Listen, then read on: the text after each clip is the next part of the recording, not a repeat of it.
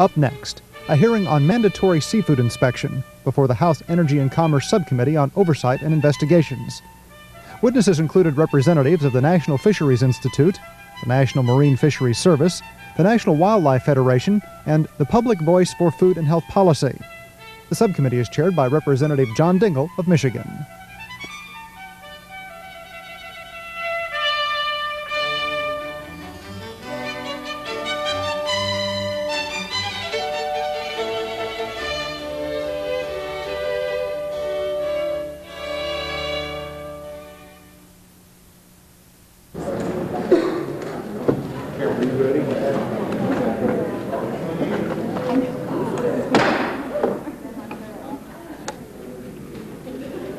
Subcommittee will come to order.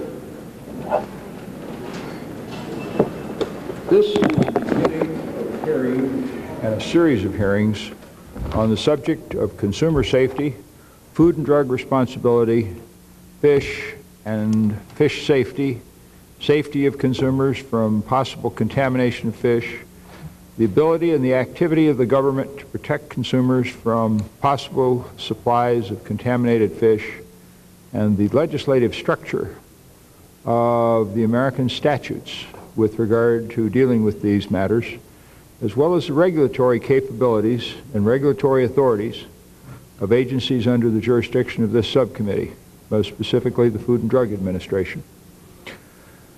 Committee notes that consumption of fish has been rising steadily in the United States since World War II. Americans are apparently growing to like the idea of an alternative to chicken and beef. So much so that our domestic seafood industry has been unable to supply the quantity and variety of seafood demanded by American consumers. 2/3 of the seafood consumed in the United States is imported. Today, the subcommittee will examine whether that fish is safe to eat and whether our fish inspection programs are adequate. The average American may assume that state and federal regulatory bodies have strict health standards which both domestic and imported seafood must meet. This may be true in theory, but unfortunately in practice it is not. The inspection system as it apparently exists today presently permits large amounts of uninspected fish and shellfish to pass through interstate commerce into the homes of American consumers. The Food, Drug, and Cosmetic Acts controls the interstate transport of seafood and imports. It also gives the FDA authority over seafood products and nearly 4,000 seafood processing facilities. To do this job, however, FDA has only 125 full-time equivalents, called FTEs, employees for assuring seafood safety. In 1987, the Food and Drug Administration inspected only 19% of the seafood plants. States with cooperative agreements inspected an additional 8%. The National Marine Fisheries Service covers only 7% in its voluntary inspection program. Almost 2/3 of our processing plants remain uninspected. Furthermore, today the chair notes with great sorrow that FDA does not have the legal authority to shut down a plant immediately if it finds violations of good manufacturing practices. Because the agency must rely on non-expedited injunctive procedures to close down a facility, weeks may pass before dangerous or unacceptable products can be removed from the marketplace. Of the 3 billion pounds of edible seafood imported into this country, FDA analyzed 3% in 1988. According to FDA estimates, these samples were in violation as much as 50% of the time. Many were detained for microbial contamination, such as salmonella. The Centers for Disease Control report for the period between 1982 and 1986 a higher incidence of foodborne illnesses attributable to seafood than to either meat or poultry. Of 349 confirmed cases of foodborne outbreaks, 56% were attributable to seafood, 23% to beef and pork, and 12% were attributable to chicken and turkey. However, the CDC acknowledges readily that outbreaks and single illnesses associated with bacteria, viruses, and other pathogens were underrated by 95%. Further, the data also points out a startling number of unconfirmed illnesses connected to shellfish. The nation does not seem to be well equipped to identify either pathogens associated with shellfish, and that we are also, unfortunately, not well equipped to control the harvest and market of potentially hazardous shellfish, possibly coming from heavily contaminated waters. The following examples illustrate the inability of this nation's current system to adequately protect the consumer from known and unknown health hazards associated with shellfish. For example, in August 1988, 61 cases of hepatitis A were reported in Florida, Georgia, and Alabama. The outbreak was caused by oysters illegally harvested from waters in Florida which were closed because of pollution. FDA Region 4 reported 14 outbreaks of Vibrio vulnificus associated with raw or steamed oysters. This bacteria has an estimated mortality rate exceeding 50% for certain individuals who are not properly protected. Yet the current requirements for classification of shellfish waters affords little or no protection against the interstate transportation of these disease-producing bacteria. Neither the National Shellfish Sanitation Program nor the FDA has published guidelines for action levels addressing the limits, prevention, or controls of Vibrio in oysters or shellfish. In Connecticut, FDA officials have reported heavy fecal pollution in areas where there are commercially exploitable quantities of shellfish. The FDA, despite its authority to delist or suspend a state from interstate commerce, has yet to do so. Rather, the FDA has put the state on an interim list, still permitting it to transport shellfish to other states. The FDA reported that during 1988, illegal harvesting in Louisiana has not diminished, and the occurrence of night harvesting in closed areas appears to have escalated. Lately, there has been a flurry of activity to establish a task force on food safety, and special emphasis has been directed at fish and fish safety. The FDA, clearly cognizant of the need to bolster food safety, submitted a budget request to the administration for an additional $14 million for food safety in fiscal year 1990, and it included 232 FTEs. The administration, however, responded by authorizing FDA a mere $1 million and no new personnel to carry out its food safety programs. The level of employees at FDA is clearly inadequate not only to address this problem, but all of the other problems within the jurisdiction of that agency. And it is an appropriate matter of special concern not only this committee, but the American people. Now, the administration is contemplating housing the task force, which has been just referred to, within USDA, an agency at which until just a few weeks ago was proposing drastic reductions in meat and poultry inspection processes. Only public outrage and congressional pressure caused USDA to withdraw its proposal. The aim of the committee today is to demonstrate that the Congress must move forward quickly and vigorously to protect the public health and safety. If the administration will not do so, then the Congress has no choice but to fill the void left by inaction downtown. In so doing, the Congress must make sure that the federal agencies work together and that they do not work at cross purposes, and that they take steps to ensure that fish are safe and wholesome, and also to see to it that other responsibilities in the area of food and food safety are adequately carried out. The administration supports such program, the industry does, and the Congress will. Today, our witnesses will illuminate some of the key issues that must be addressed through legislation and better administration of current laws and regulations. The chair recognizes a distinguished gentleman from Oregon, Mr. White. Thank you very much, Mr. Chairman. I want to commend you, Mr. Chairman, for going forward with what I think is an extremely important inquiry. It's my view that federal policy for inspecting seafood in this country is fragmented, uncoordinated, and confusing at best. And I think it is particularly important that out of these hearings we see legislation develop that has a lead federal agency play a strong role in trying to bring clear new policies to this field. Now, some view this debate as really a turf battle between the Food and Drug Administration and the Department of Agriculture. I think that that would be particularly unfortunate if the debate was seen in that light. I think that the Food and Drug Administration, which is inspecting fish today, is the proper place to take the lead with respect to federal policy. I think they badly need more resources, and with new resources and strengthened authority, I think they could be the agency that best would take the lead in dealing with this important issue. The second point I would want to mention, Mr. Chairman, is that I think what is being done with respect to seafood imports is woefully inadequate. This is particularly important because 65% of all seafood consumed in the United States is imported from a total of 141 countries.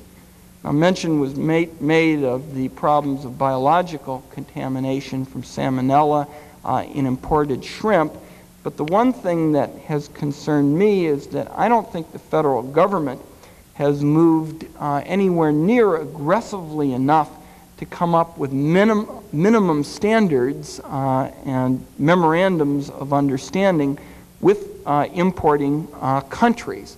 What we ought to be trying to do is reach these memorandums of understanding to ensure that there are minimum quality standards with respect to countries that are importing fish into the United States. And at present, the Food and Drug Administration has memorandums of understanding with only 5 of 11 foreign countries importing oysters, both fresh and frozen, and of the 20 countries importing fresh clams, only 5 have memorandums of understanding with the FDA, and it's my view that the FDA ought to be much more aggressive in trying to get these memorandums of understanding with the importing countries so that we would have another opportunity to have minimum quality standards for seafood that is coming into this country.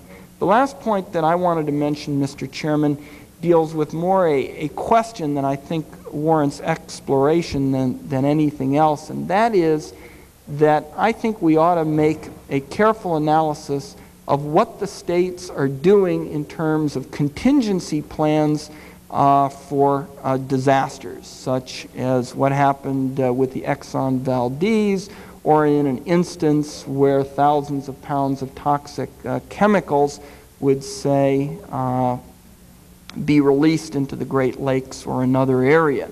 My staff has been in contact with Alaska.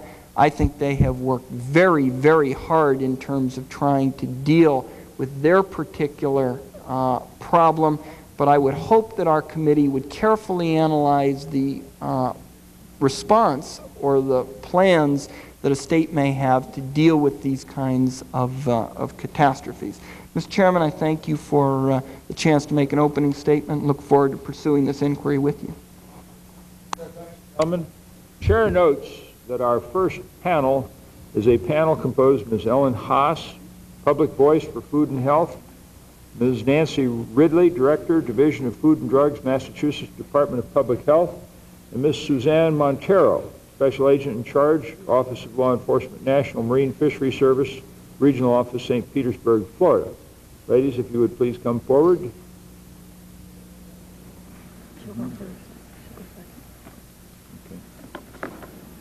The chair notes that all of our witnesses before the subcommittee are sworn. The chair inquires, ladies, do any of you have any objection to appearing here under oath? The chair is asked, do any of you ladies object to appearing here under oath? Not at all. We have a terrible loudspeaker system, as you have probably already noted. The chair also observes that it is your right, in view of that you be advised by counsel if you choose to during your appearance here. Do any of you desire to appear to be advised by counsel during your appearance? Very well. For your information, to inform you of the powers of the committee, the limitations on those powers and your rights as you appear before you, there are copies of the rules of the subcommittee, rules of the committee, and rules of the House there before you at the witness table. Ladies, if you have no objection then to appearing under oath, if you would please rise and raise your right hand. Do you solemnly swear the testimony you're about to give is the truth, the whole truth, and nothing but the truth, so help you God? I do. You may each consider yourself to be under oath. Rise and raise your right hand. Do you solemnly swear the testimony you're about to give is the truth, the whole truth, and nothing but the truth, so help you God? I do. You may each consider yourself to be under oath. Sharon notes that we will recognize you in this order: Ms. Haas, Ms. Ridley, and Ms. Montero. So if you will recognize yourself in that order, we will receive your testimony at this time. Ms. Haas. Thank you very much, Mr. Chairman. I am Ellen Haas, Executive Director of Public Voice for Food and Health Policy. I have a long written statement that I'd like to submit for the record, and I will summarize my remarks. That would be appropriate. The chair would again ask, in view of the terrible character of this public address system, if you would crowd your microphone, please.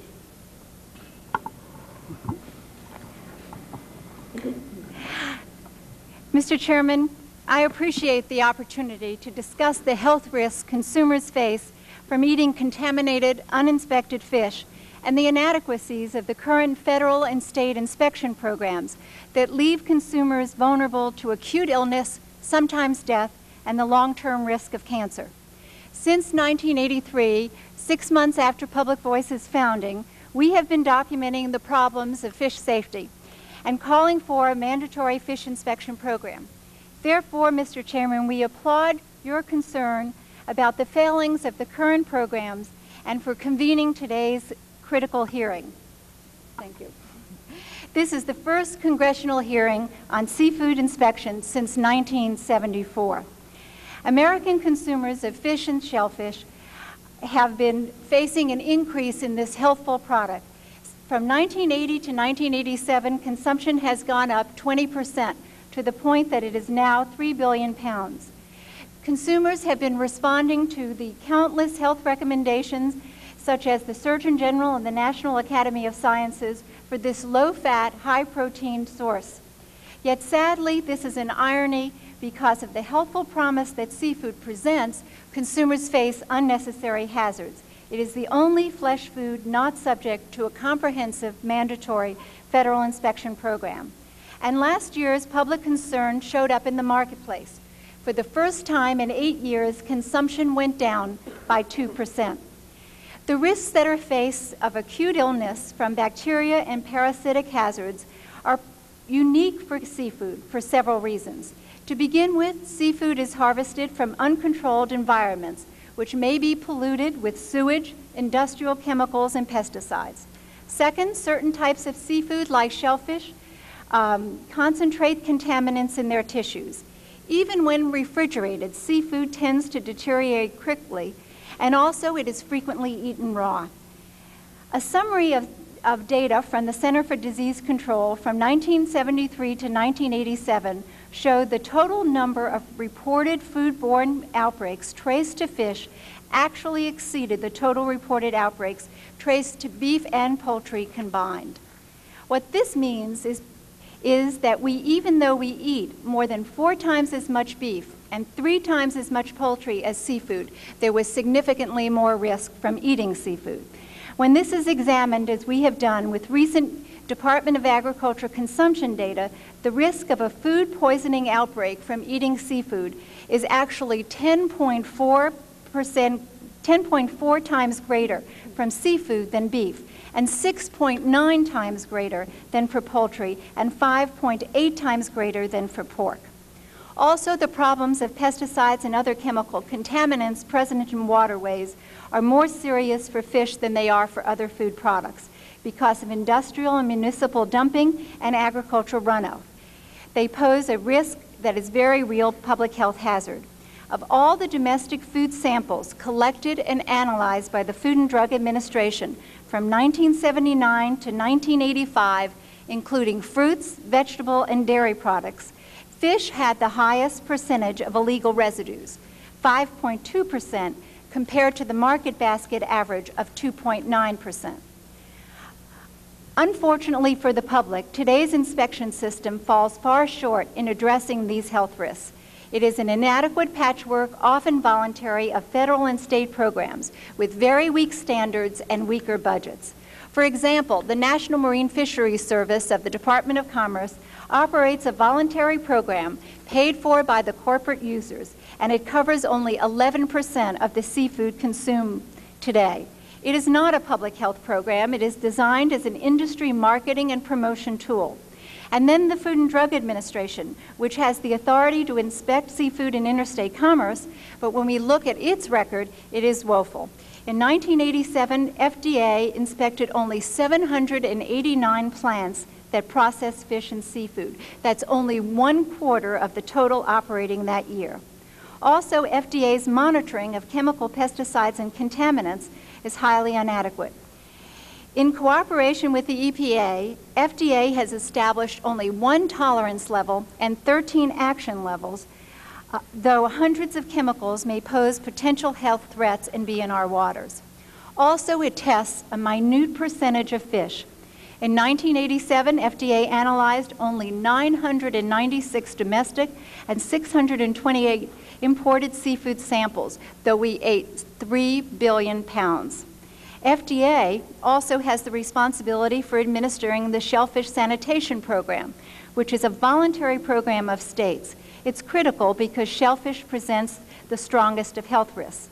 But according to FDA's own data, in 1988, their annual status report, they found that 9 states producing 54% of the shellfish harvest, they cited them for major public health significances.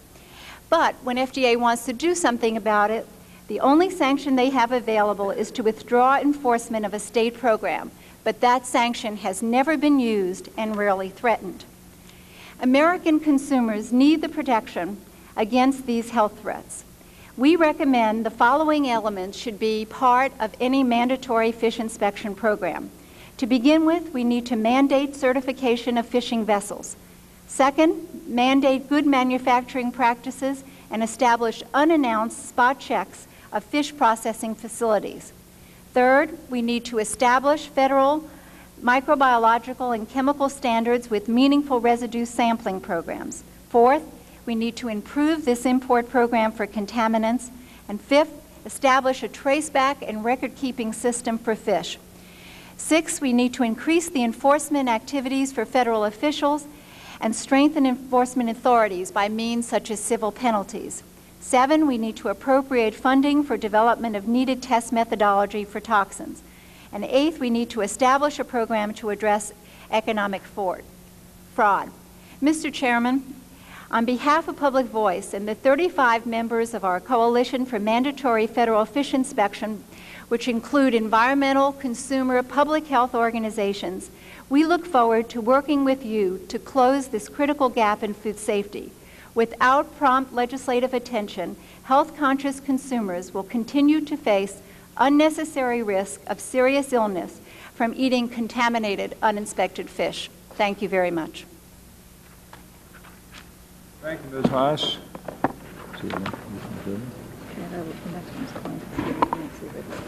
Okay, Ms. Ridley, we recognize you.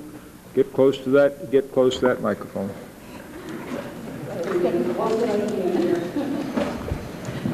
Thank you, Mr. Chairman and members of the subcommittee. I'm quite pleased to be here today to give a state's perspective on chemical and microbiological contamination. And thanks to the fact that between the chairman and Ellen had done an excellent job, and as well as Mr. Wyden, in summarizing a lot of the national problems, I can cut to what some of our problems are specifically in Massachusetts. It's been mentioned that the actual incidence of foodborne illness related to fish and shellfish is quite high in relation to other types of muscle-type meat products. Well, in Massachusetts, we are running about 20% of all of our cases of foodborne illness that are reported to us, and this is both incidents, individual incidents, as well as outbreaks, are attributable to either fish or shellfish. During 1988 alone, we had 57 cases reported which involved 225 individuals, and the significance here is that it's estimated that well less than 10% of all cases actually get reported to state health departments. This, coupled with the fact that it is often very difficult to attribute to a specific etiologic agent exactly what causes individual cases of foodborne illness, means that there is a significant problem that is probably going unrecognized at this point in time. In my longer remarks, I've identified exactly the types of causes that we have identified for all of the outbreaks. Some of the contaminants obviously occur in the natural environment. Others are the result of post-harvest improper handling practices. We feel that shellfish may also, contaminated shellfish and fish may reach the market as a result of deficiencies in the operation of state and federal regulatory programs. And a look at the Interstate Shellfish Sanitation Conference / FDA evaluation program shows that 11 out of 23 of the states which harvest shellfish, including the state of Massachusetts, I might add, have major deficiencies in their programs that are supposed to operate to protect the public's health. Often these deficiencies result from the shortage of personnel and funding. They are often a result of the lack of coordination and communication between the different agencies that have responsibility for protecting the health of the public, and may be the result of the absence of methods for adequately assessing the potential human illness-causing potentials of contaminated growing waters. I think you're going to hear later about the impacts of bootlegging and specific types of illnesses that are caused. It's clear that better indicator systems are necessary to assess and judge the human illness-causing potential of our growing areas for both fish and shellfish. I'm going to attempt to use two recent case studies from Massachusetts, one involving chemical contamination and one involving microbiological contaminants, to describe the jurisdictional and scientific problems and uncertainties which exist within as well as between states and the federal agencies such as EPA and FDA. These problems often result in confusion and frustration for both consumers and for the industry, who look to state and federal agencies for leadership in identifying health hazards, for implementing corrective actions, and communicating effectively the exact nature of those risks. In order to understand the nature of the problems faced by state and federal agencies, you have to look first and understand the differences in the various federal and state statutory mandates.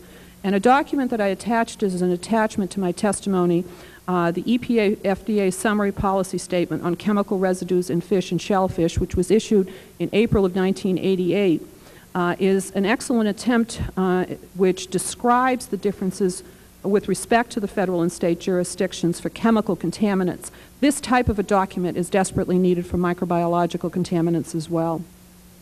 The policy document makes it clear that no single agency has the responsibility for assuring the safety of fish and shellfish from harvest to table. Further complications arise when one considers that uniform methods of assessing health risks and making decisions as to how to manage and communicate those risks have not been agreed upon by either the federal agencies or the state agencies which need to utilize these mechanisms for protecting public health. In my presentation, I've listed a number of factors which have caused problems, I think, within federal agencies and state agencies in trying to assure seafood safety. One of those problems has to do with the fact that certain statutes require that economic impact to the industry be included in all decision-making, whereas other statutes are based solely on health and safety considerations. Some statutes affect only products shipped in interstate commerce, while others are limited to just the sources of contamination. Very few statutes, even at the state level, affect recreational fishing. Tolerances and action levels for contaminants exist only for a small number of contaminants. Routinely available test methods, particularly those with quick turnaround times, do not exist for the majority of chemical and microbiological contaminants. Indicator standards, such as fecal coliform and standard plate count, in many cases underestimate the pathogenic or human illness-causing potential of the waters and of the fish, and in other cases may overestimate that potential. Surveillance programs, as I said, are limited due to staffing and funding constraints. Communication and cooperation amongst state and federal agencies has not always occurred despite the issuance of policies such as the joint EPA-FDA policy. Significant differences exist between federal and state agencies in assessing human health risks, Many of these differences result from the use of very different fundamental assumptions and formulas when calculating health risks, or the use of different analytical methods which produce significantly different results when testing a product for suspected contaminants. I think what I'd like to do is to briefly summarize the two case studies that I think show some of the problems, jurisdictional and scientific problems in Massachusetts. The first being an example of chemical contaminants. And this involves Boston Harbor or Quincy Bay, which I think most people are familiar with as being one of the most, if not the most, contaminated urban embayment in the country. In 1988, the Environmental Protection Agency Regional Office conducted an assessment at the request of Congress of the types and concentrations of pollutants in Quincy Bay, the incidence of abnormalities in Quincy Bay marine life, and what were the public health implications of consumption of seafood that were exposed to these contaminated sediments. Various federal, state, and local agencies, including FDA and the Massachusetts Department of Health, participated to varying degrees in the development or review of various aspects of that study. In June of 1988, the EPA, in conjunction with the Massachusetts state agencies, issued a report which had in it 6 major recommendations and 7 additional recommendations for next steps that needed to be taken. Included in this, and the #1 recommendation, was the issuance of a health advisory by the Massachusetts Department of Public Health. This health advisory advised a full abstinence of all segments of the population from consuming lobster tamale, the hepatopancreas of lobsters, and in addition set up a limited advisory for certain susceptible population groups, and recommended that infants and young children, pregnant women, the elderly, refrain from eating all seafood species from the Boston Harbor area. This was felt to be necessary due to a number of different types of findings in the Quincy Bay report. The problem arose about 2 months after the issuance of the EPA report. The regional office of the U.S. Food and Drug Administration, after completing some tests of its own, issued a report directly to the media which contradicted certain parts of the EPA report and contradicted the Massachusetts Health Advisory. The resultant coverage of the dispute between EPA and FDA has resulted in a continuing sequence of media headlines, the most recent as about a month ago, indicating that agencies were still disputing and did not agree on the actual nature of health risks. And unfortunately, it's taken away from the significance and real importance that that study was able to contribute to us at the state level, and I think to the consumers and public in Massachusetts. Many factors played a role, different statutes, different mandates between EPA and FDA in the differing interpretations. Unfortunately, I think the biggest problem was a serious lack of communication. It's clear that the EPA-FDA policy statement, which was designed specifically to improve interactions between the states and federal headquarters on fish contamination issues, should have prevented the issuance of conflicting and contradictory reports if it had been adhered to. Unfortunately, in this case, it was not. A subsequent meeting last fall in Washington between headquarters, EPA, FDA, and the state of Massachusetts came up with a listing of next steps that needed to be undertaken jointly between the states and headquarters and the regional offices of the organizations. And I think, unfortunately, to my knowledge, many of these initiatives have not yet been implemented. My second case study is on microbiological contamination. In Massachusetts, we perform between 1,500 and 2,000 tests each year for contamination of shellfish. This is fecal coliform and standard plate count. During the last 2 years, we, along with the states of New Hampshire and Maine, noticed that soft shell clams from the state of Maryland, Chesapeake Bay, were coming out with increasingly higher levels of fecal coliform contamination. Usually the contamination level ranges between 8 and 15% of either shell stock or shucked product that you're looking at. As of the end of last summer, Maryland soft-shell clams were running approximately 70% contamination, and the degree of those violations were as high as 100 times the allowable 230 fecal coliform indicator standard. This obviously gave us great concern. Massachusetts ended up embargoing shellfish from 19 individual firms from the state of Maryland.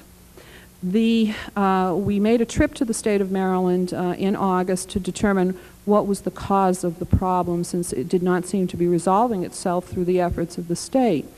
It appears that severe environmental conditions, high water temperatures, high air temperatures, low dissolved oxygen, low salinity, coupled with some definitely identifiable post-harvest handling practice problems, are undoubtedly the combination of factors responsible for the elevated counts. It appears that the growing areas, the waters in the state of Maryland, are classified in accordance with the current standards for classification of growing waters, but the stress that is put on the shellfish makes them unable to maintain a suitable or allowable or acceptable fecal coliform level. Unfortunately, the state of Maryland has taken the position that because the growing areas are in compliance with the standards, they will not take action on the market standard, which is in the ISSC, the interstate standards, as a guideline as opposed to an official regulation or standard. And even though all of the receiving states are using this standard at this point as an acceptable standard for receipt of shellfish, we are placed in the position of having, as a receiver state, to take action as opposed to the state of initiation or origin of the shellfish taking actual action. Now, a question that is often asked is, why doesn't FDA or the Interstate Shellfish Conference do something where there is a violation of one of its standards, albeit that it is a guideline in their manual of operations? FDA has taken the position that they consider this to be a disagreement or a problem between two states. It's actually a problem between 4 states, because Maine, New Hampshire, as well as Massachusetts are having the same problem. Their observer role has been to attend our meetings and to observe the dialogue, but to date not to actively participate in the problem. We could file a formal complaint with FDA, and then subsequently, if it remains unresolved, with the ISSC. The problem is that ISSC is a relatively new organization, meets once a year except for its midterm board meeting. The only unresolved issue that was resolved by the ISSC took over 2 years to resolve. And obviously we're hoping that the cooperation between the states will resolve the problem in less time than that would take. I mentioned the issue about the ISSC and states being in noncompliance, and mentioned that Massachusetts was one of the states that's in noncompliance with the ISSC. In 1987, new growing area harvest standards were put into effect, and the state of Massachusetts, like most of the other 11 states, is in the process of achieving compliance with the ISSC standards. It's important to note that one of the concerns we have in Massachusetts is not whether or not states are in compliance and are making attempts to achieve that compliance, but when a state refuses to accept a standard, and this is our concern with the fecal coliform standard, even though we know it's not the best indicator, it's the only indicator that we have right now from a public health standpoint. We cannot throw out that indicator. We must use that indicator until such time as a better indicator comes along that better assesses the actual illness potential of shellfish.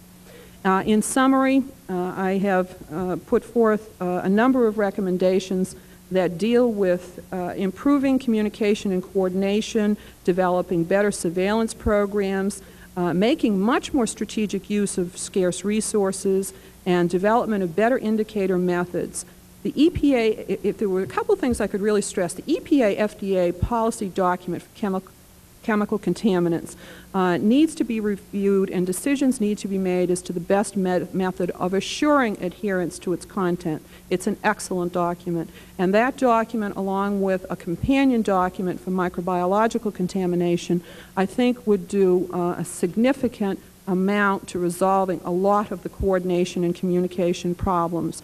Regional conferences and work planning sessions between state and federal agencies as well as the industry I think would maximize coordination and achieve better consistency of the assessment of risk, the management of programs, and the development of advisories and public education programs. Better surveillance programs will require greater commitments of personnel and funding.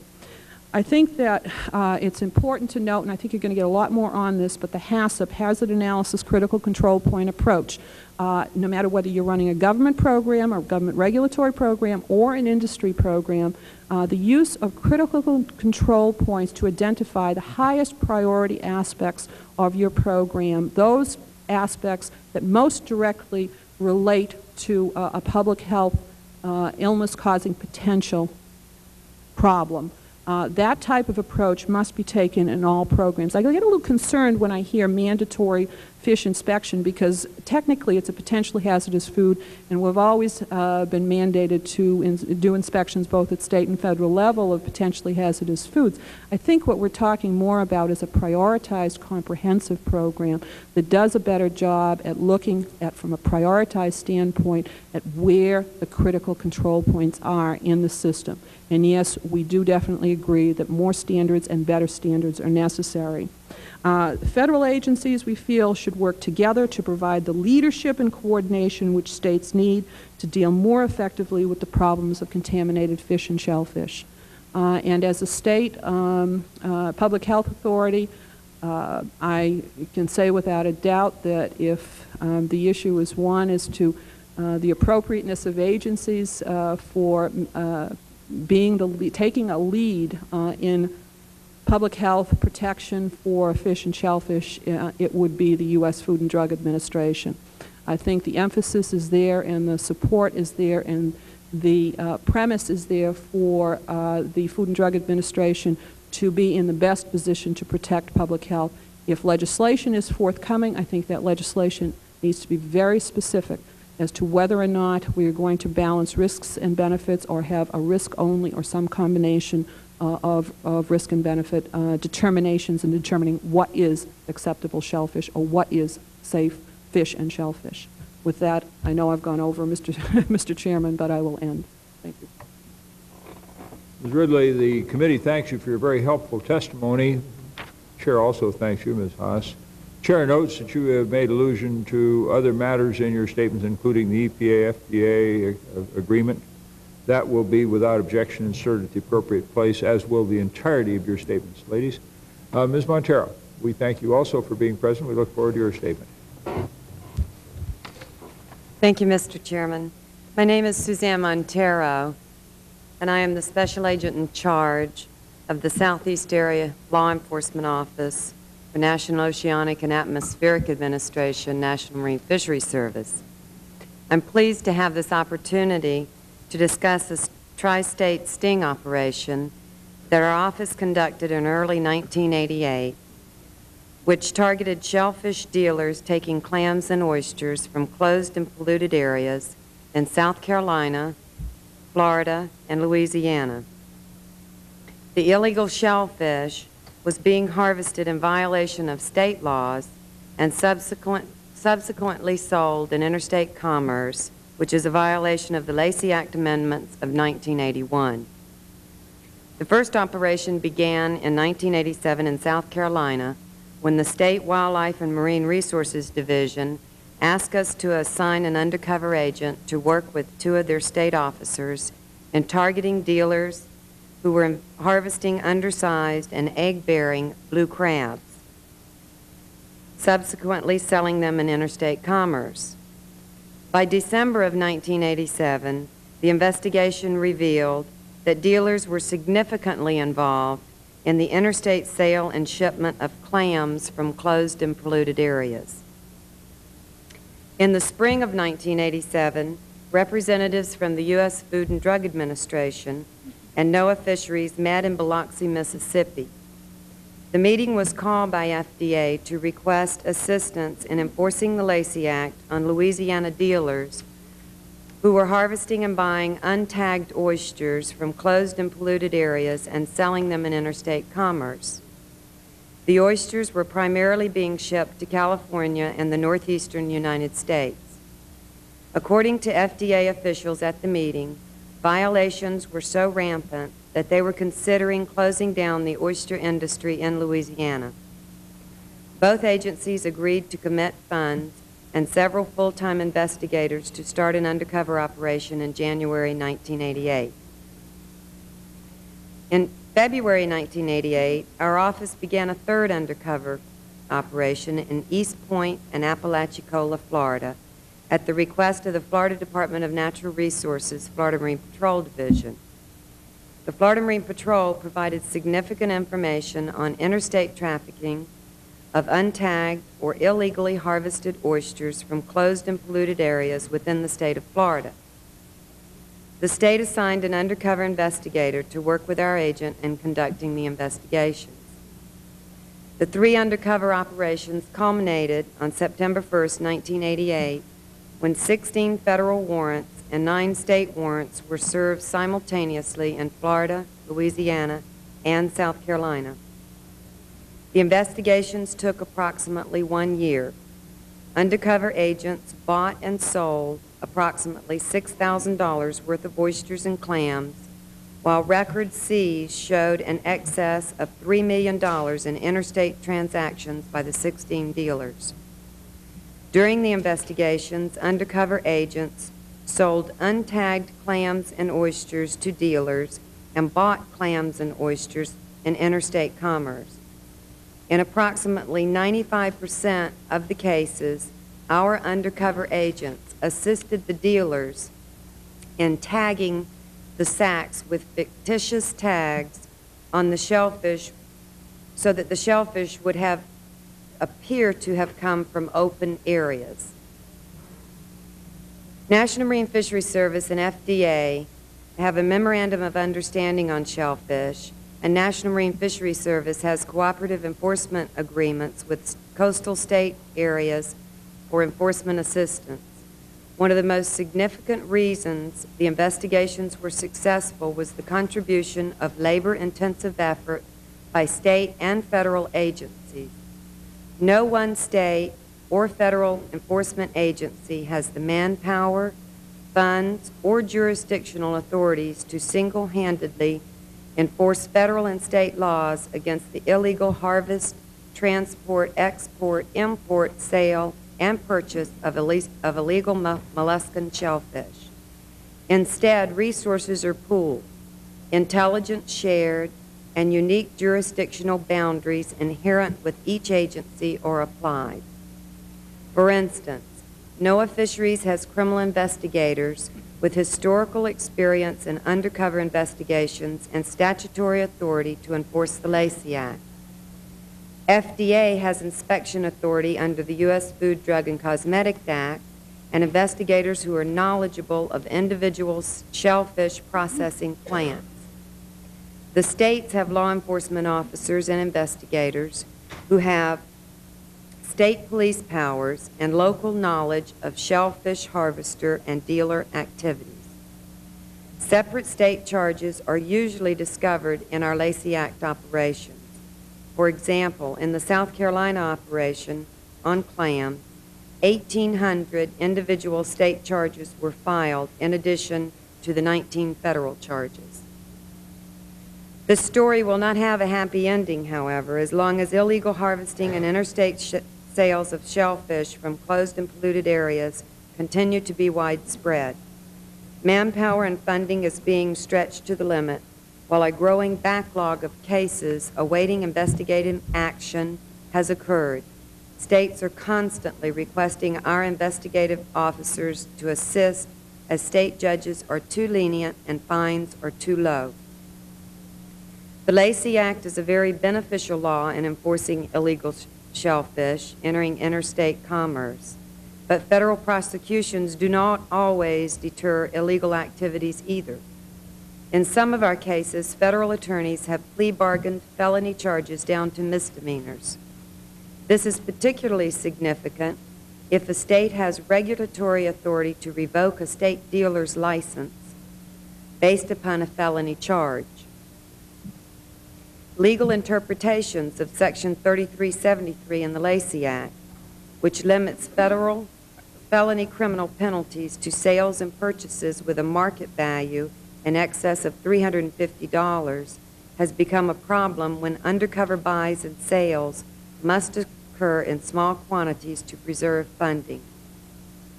The parallel example that I can offer you is an attorney's perception of the importance of a case from an agency.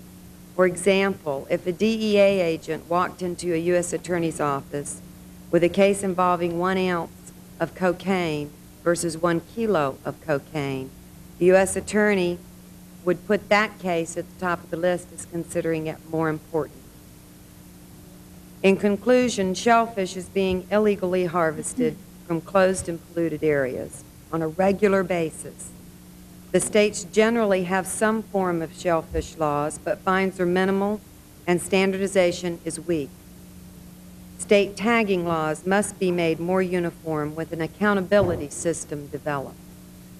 Cooperative state-federal investigations under the Lacey Act can have a significant impact on the shellfish black market, but federal judges and U.S. attorneys need to be more aware of the seriousness of the existing problems and dangers that face every shellfish consumer, so that more severe, uniform penalties will be imposed to deter illegal activities. Thank you. Ladies of the panel, the committee thanks you for your very kind assistance. Chair recognizes the gentleman from Oregon for questions. Thank you very much, Mr. Chairman. Ms. Montero, let me start with you. I think you have made it very clear that the system for dealing with the illegal harvesting issue is just riddled with holes, and I'd like to go through some of those specifically with you. My understanding is that you can make huge profits in illegal harvesting, and I've been told that you can make thousands of dollars, for example, in just one evening if you're an illegal harvester. Is that correct? That's correct. Now, it's also my understanding that the occurrence of closed area night harvesting is shooting up rapidly, that it has escalated dramatically recently. Is that correct? That's my understanding, and areas close and open periodically throughout the year. Is that due to the higher oyster shell stock market prices? Is that one of the factors? I don't believe I can answer that affirmatively. My understanding is that in some cases it's due to the testing of the water. It also seems to me, based on your testimony and what we've been told, that the prospect of getting caught in this area is very, very small. You're correct there. The reason that we targeted dealers, quite frankly, is that, number one, it has an impact of significance when, if we can get dealers' licenses pulled, they're no longer in business.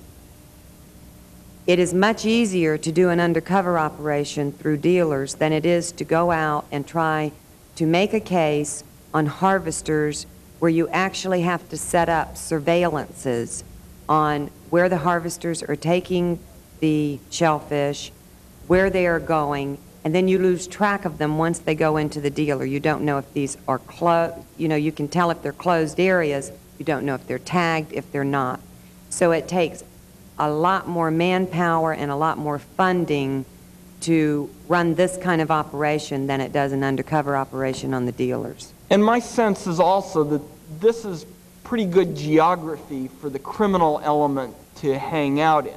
You're talking about expensive patrolling situations, expansive coastlines. There are basically a lot of places for criminals to hide when they're involved in this area. Is that correct? The people can bring in the product almost to any dock, anywhere, and then it can be trucked to the dealer. So it is very widespread as far as where these products can be brought into in remote areas. Is there a lot of bootlegging going on in this area as well?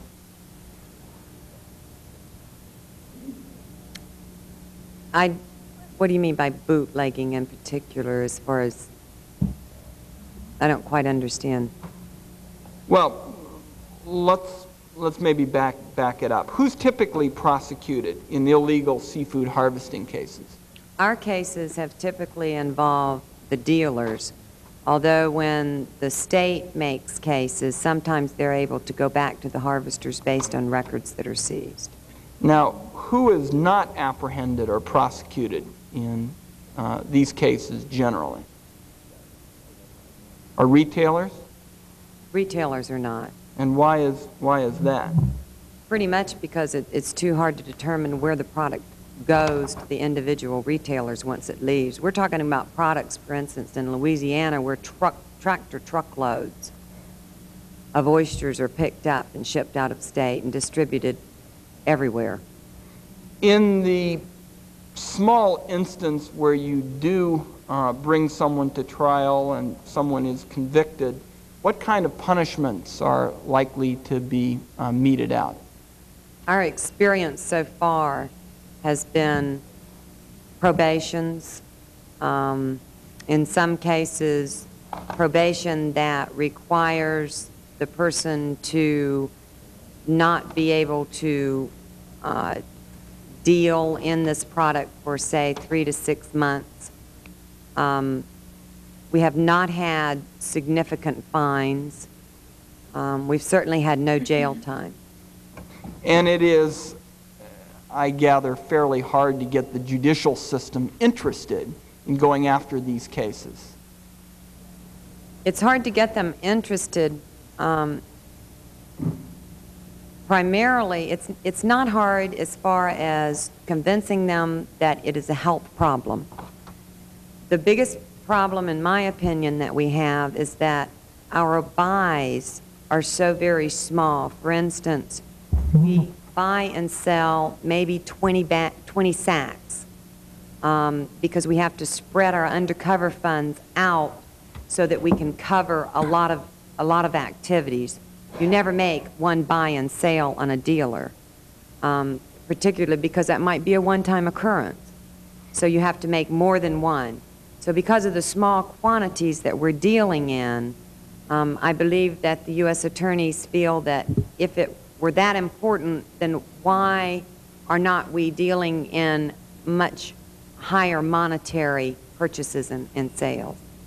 Now, it's my understanding that if someone, say a wholesaler, has been involved in illegal harvesting, very often they can still market their seafood even after a conviction because the federal government can't be in the position of revoking a state fishing license. Is that correct? That's correct. In my statement, the reason I mentioned that we were very interested in getting felony convictions is that in most of the states that we have dealt with, there are state laws that say based upon a felony charge or conviction, whatever the case may be, they can pull their dealer's license completely.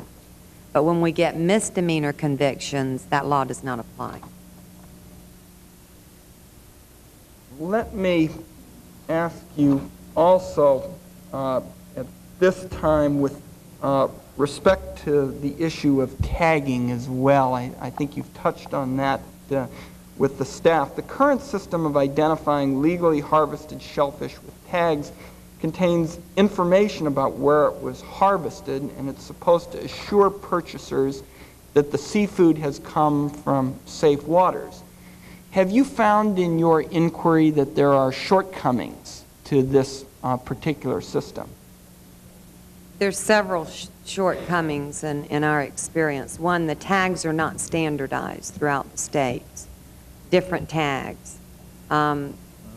We have not seen an accountability system on those tags. I mentioned that our undercover agents helped the dealers tag the untagged sack of oysters that we were selling them. So they have handfuls of tags, and you walk in there, you're making a buy or sale, you've got untagged oysters, and they say, come on, let's put the tags on here. And they put the area in which they want to put on there, which is always going to be a clean area, so that when it goes through the system, it appears legal. And you would generally say that this is an area that can be easily abused at this point. Quite easily. And the states have different systems. I'm particularly interested in this point because as I looked at the overall seafood inspection system in this country, I just found it fragmented and uncoordinated, and it seems that in this tagging area, for example, you just don't have one consistent type of system, and it can be easily abused. Is that correct? That is one of the areas that we have a patrol committee, law enforcement committee at the ISSC meetings, and we have chiefs of state organizations that are working together on that committee. That is one of the recommendations that we've been strongly pushing as far as standardized state tags. Well, you have been very helpful. Mr. Chairman, with your permission, I just want to ask Ms. Haas one question, if I might. I know my time has expired. Ms. Haas, the FDA pointed out to the subcommittee that there are, in their view, only a few chemicals that can directly affect fish. In your opinion, is that an accurate statement? No, that's not an accurate statement at all. In fact, I don't know how you define a few, but to begin with, they have 13 action levels that can be found in fish. And those really are more significant and should have tolerances, not just an informal action. Things like, and not only PCBs, but DDT, dioxin, chlordane, all of those are very significant threats to consumer health, and really very little is being done to monitor for them. I think it's the combination not only of the lack of tolerances, but also how little the monitoring that FDA undertakes. Has there been any recent study, to your knowledge, to examine the effect of combinations of chemicals on fish and seafood? One of the problems with seafood and the whole problem of seafood safety is the paucity of data that we have. Because there's not been an inspection program like we have meat and poultry inspection, there's not been that kind of research to see the synergistic effects. We've had a great deal of attention about the effects of pesticide residues on fruits and vegetables and the consumption that children face. And I think the United States has faced a real crisis in confidence because of that. The fish situation, when it comes to illegal pesticide residues, is even more serious because there's a higher level of illegal residues, and there's virtually little, if any, research to demonstrate all of this. Mr. Chairman, I know my time's expired, but one area that I think would be very appropriate for the committee's follow-up is to see if an analysis could be done as to the number of chemicals that could potentially affect fish. It would seem to me that there are a number of expert agencies that the chair has worked with in the past, and given what Ms. Haas reports, and that was my understanding, there has been very little research done to examine the question of the number of chemicals and which ones in particular could potentially affect fish. And having worked with you often on these kinds of matters, that would be one area I think would be very appropriate for further follow-up. Chair thanks the gentleman. Chair will see that that's done. Chair thanks the gentleman. Chair wants to. Oh, the chair has some questions, Ms. Haas, for you. By the way, I'd like to welcome you to the committee. Thank you very much. In past discussions, you have estimated that an inspection program would cost around $75 million. Is it your view that this is still a reasonable cost estimate? Considering increasing costs, I would still say that it would be under $100 million, somewhere between $75 and $100 million. It's important to note, and I'd like to go back to Ms. Ridley's comment, we never talked about a continuous inspection program. We are talking about a prioritized program based on HACCP. And given the number of inspectors that would be required for that, I think $75 to $100 million is the estimate at this time as well. Ms. Ridley, you were nodding affirmatively. Yes, no. In terms of, we've tried to estimate what it would take at the state level if a more comprehensive program was put into place. And the estimates are that it would take probably about $200,000 or $300,000 in a state the size of Massachusetts to do a more comprehensive job added to what we're doing right now. So I can see if there was a national program, because a lot of the cost of the program is going to be research and identifying and setting standards and tolerances that do not currently exist. And that is a very expensive proposition. Could you perhaps assist the committee by giving us an indication about what would be the basis for this estimate? In other words, what services, what activities, what personnel, what matters would the inspection program go into? In terms of Massachusetts, we had a bill filed to do something similar in Massachusetts this year. The types of, right now in Massachusetts, we get to certain high priority establishments, such as those that process shellfish, anywhere from 4 to 6 times per year. Lower priority establishments that are processing fish, it could be once every 3 years. We estimate that we need to at least double, if not triple, the number of inspections that we're performing. We have 3 major ports in Massachusetts: the Gloucester, the Boston, and the New Bedford fish piers. We right now are making spot checks at these fish piers no more than once a week. Really, we should have a much more intensive, now this is just physical surveillance program. In terms of our harvest areas, we have resourced, we have about a little over half of the resources that we need to do a good job at sanitary surveys, at classifying our growing areas. So basically, we need, we have a very good handle at the state level. Both, it doesn't matter whether you're in an environmental agency or a public health agency, as to what the resources are that would be necessary from both a fish and a shellfish standpoint to do a more comprehensive, prioritized inspection. In fact, I'd be surprised if other states other than Massachusetts hadn't had bills filed similar to what's being proposed at the federal level, so they basically have had to estimate what that cost would be on a state-to-state basis.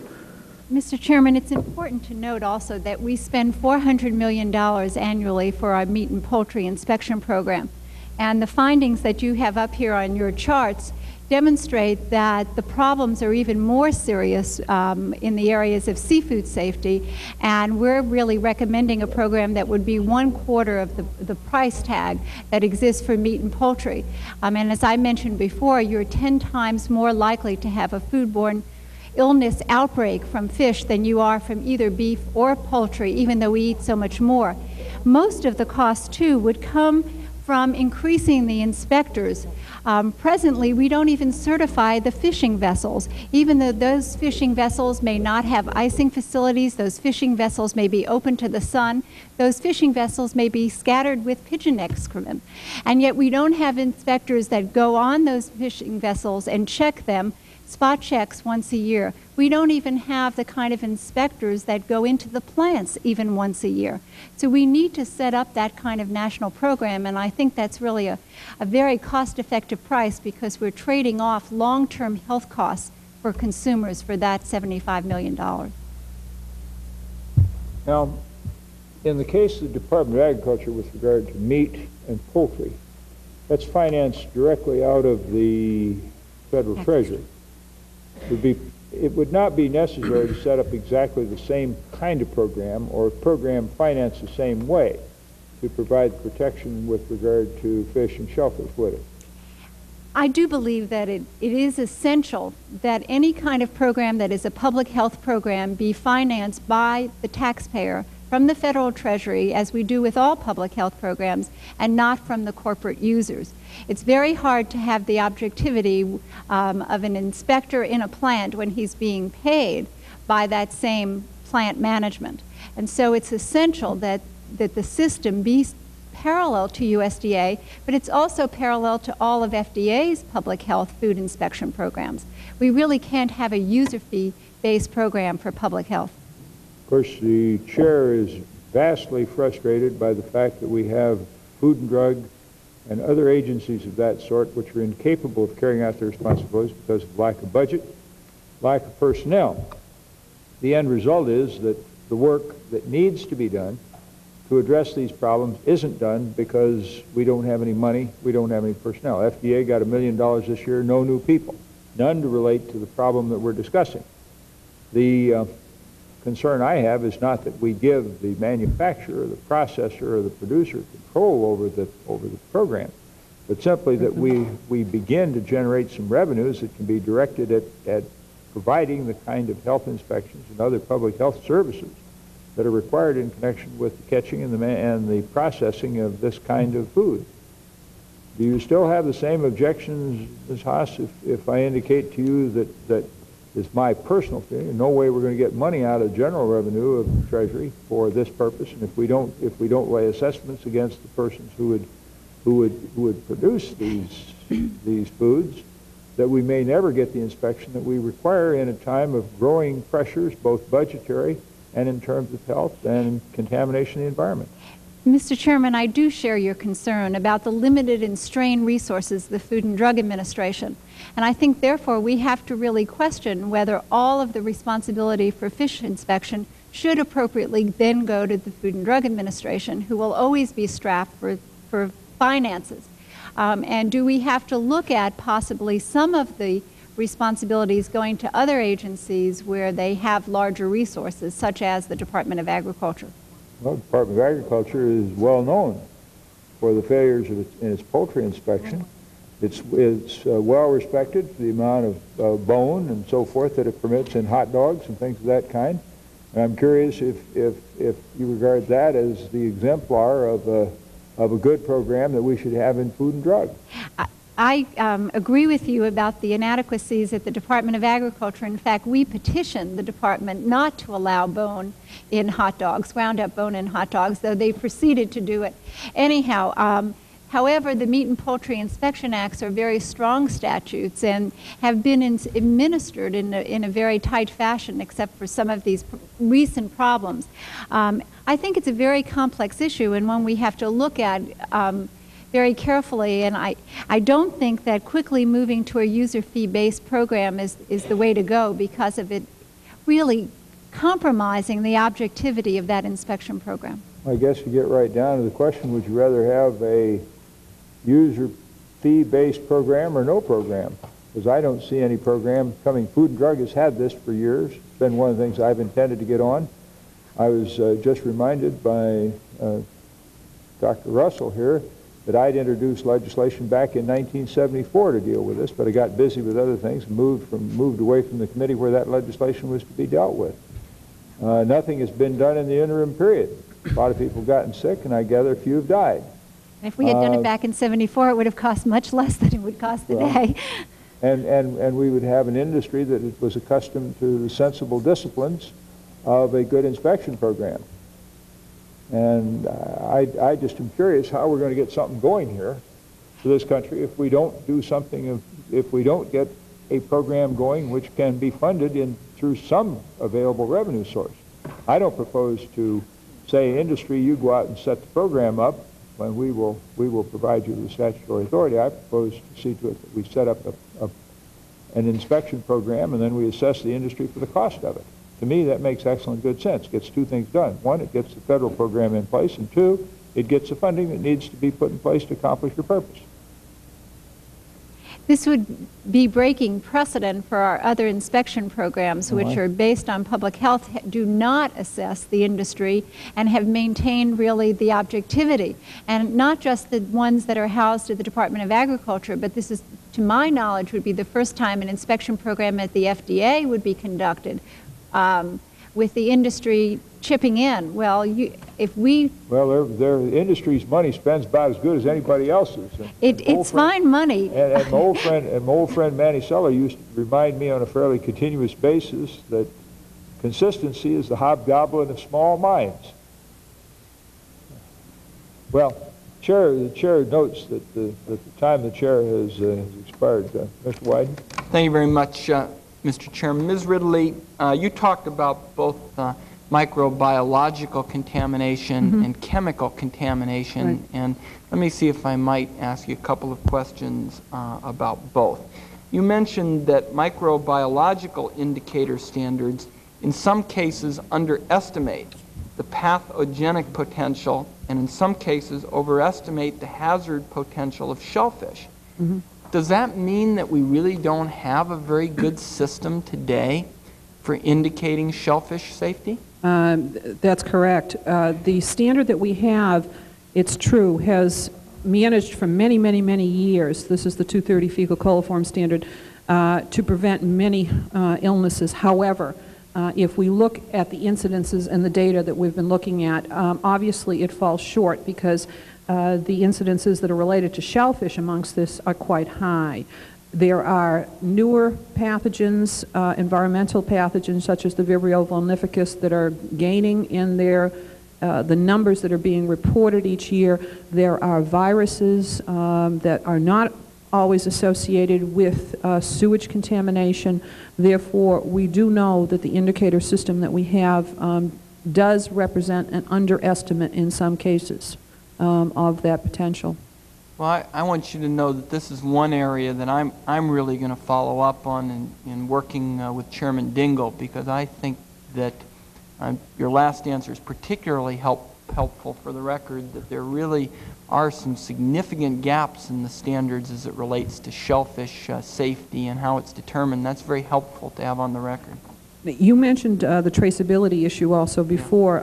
You may be interested to know that the state of Massachusetts and the state of New York received a contract from the Federal Food and Drug Administration a couple of years ago to establish a cradle-to-grave type of traceability system. In Massachusetts, we have such a system in place. However, when you're one state surrounded by 48 or 49 without a system, it makes it very difficult to implement. We'd be happy to share with you the results of the survey that we did. And we actually have tamper evidence seals on our shell stock that are required within the state of Massachusetts, in addition to multiple copy transaction forms that accompany shellfish. Now, it's been the FDA's position, Ms. Ridley, that the bacteriological criteria should be considered only as an indicator of the quality of the product and not intended to be used solely to judge whether uncooked shellfish meats are safe. Does this mean then that the standard doesn't have to be used as a mandatory guideline? I believe that FDA uses it to assess the acceptability of their imports that they receive. At the state level, many states, like the state of Massachusetts, it's incorporated as an actual regulation. However, the Interstate Shellfish Sanitation Conference, the ISSC Manual of Operations, has it as a guideline. It recommends that it be used as the arbiter for accepting shipments. It sets out a flow chart of what you do when you have a first violation, a second violation, a third violation, in terms of using to progressively exclude, after a number of violations, shipment from that particular dealer.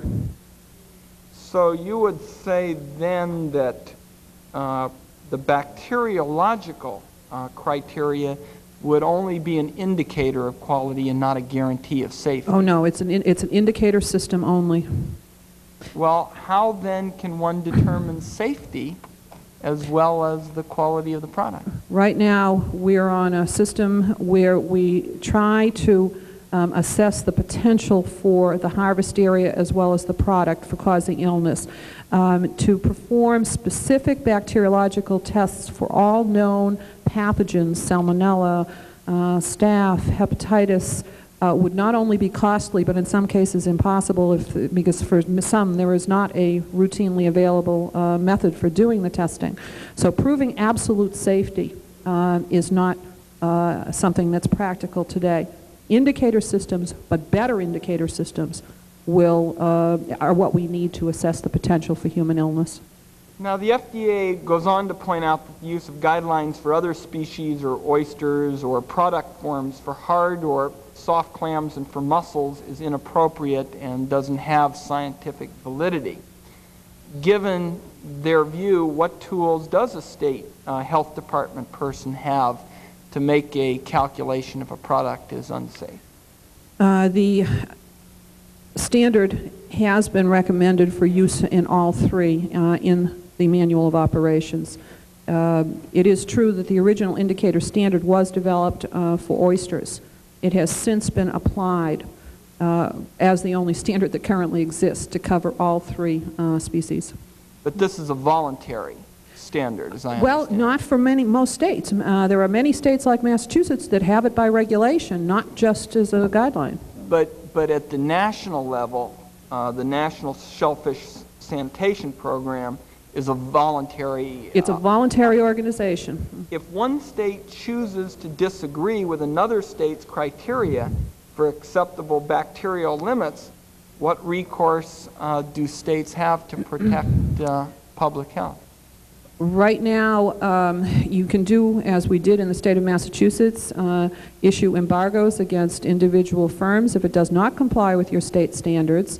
I feel strongly that even though it's a guideline in the manual, I think a state could still, as Massachusetts could file a complaint with FDA and with the ISSC. You can deal with it as we have by individual firm embargoes. Now, you mentioned in your statement that the Maryland growing areas appear to be properly classified, but that a number of environmental and post-harvesting handling practices may possibly have resulted in a proliferation of bacteria. Could you describe for the subcommittee what you consider to be some of those improper handling practices which took place and could have contributed to elevated bacterial counts? The harvesting in Chesapeake Bay occurs out on the water by means of dredges that dredge up the shellfish.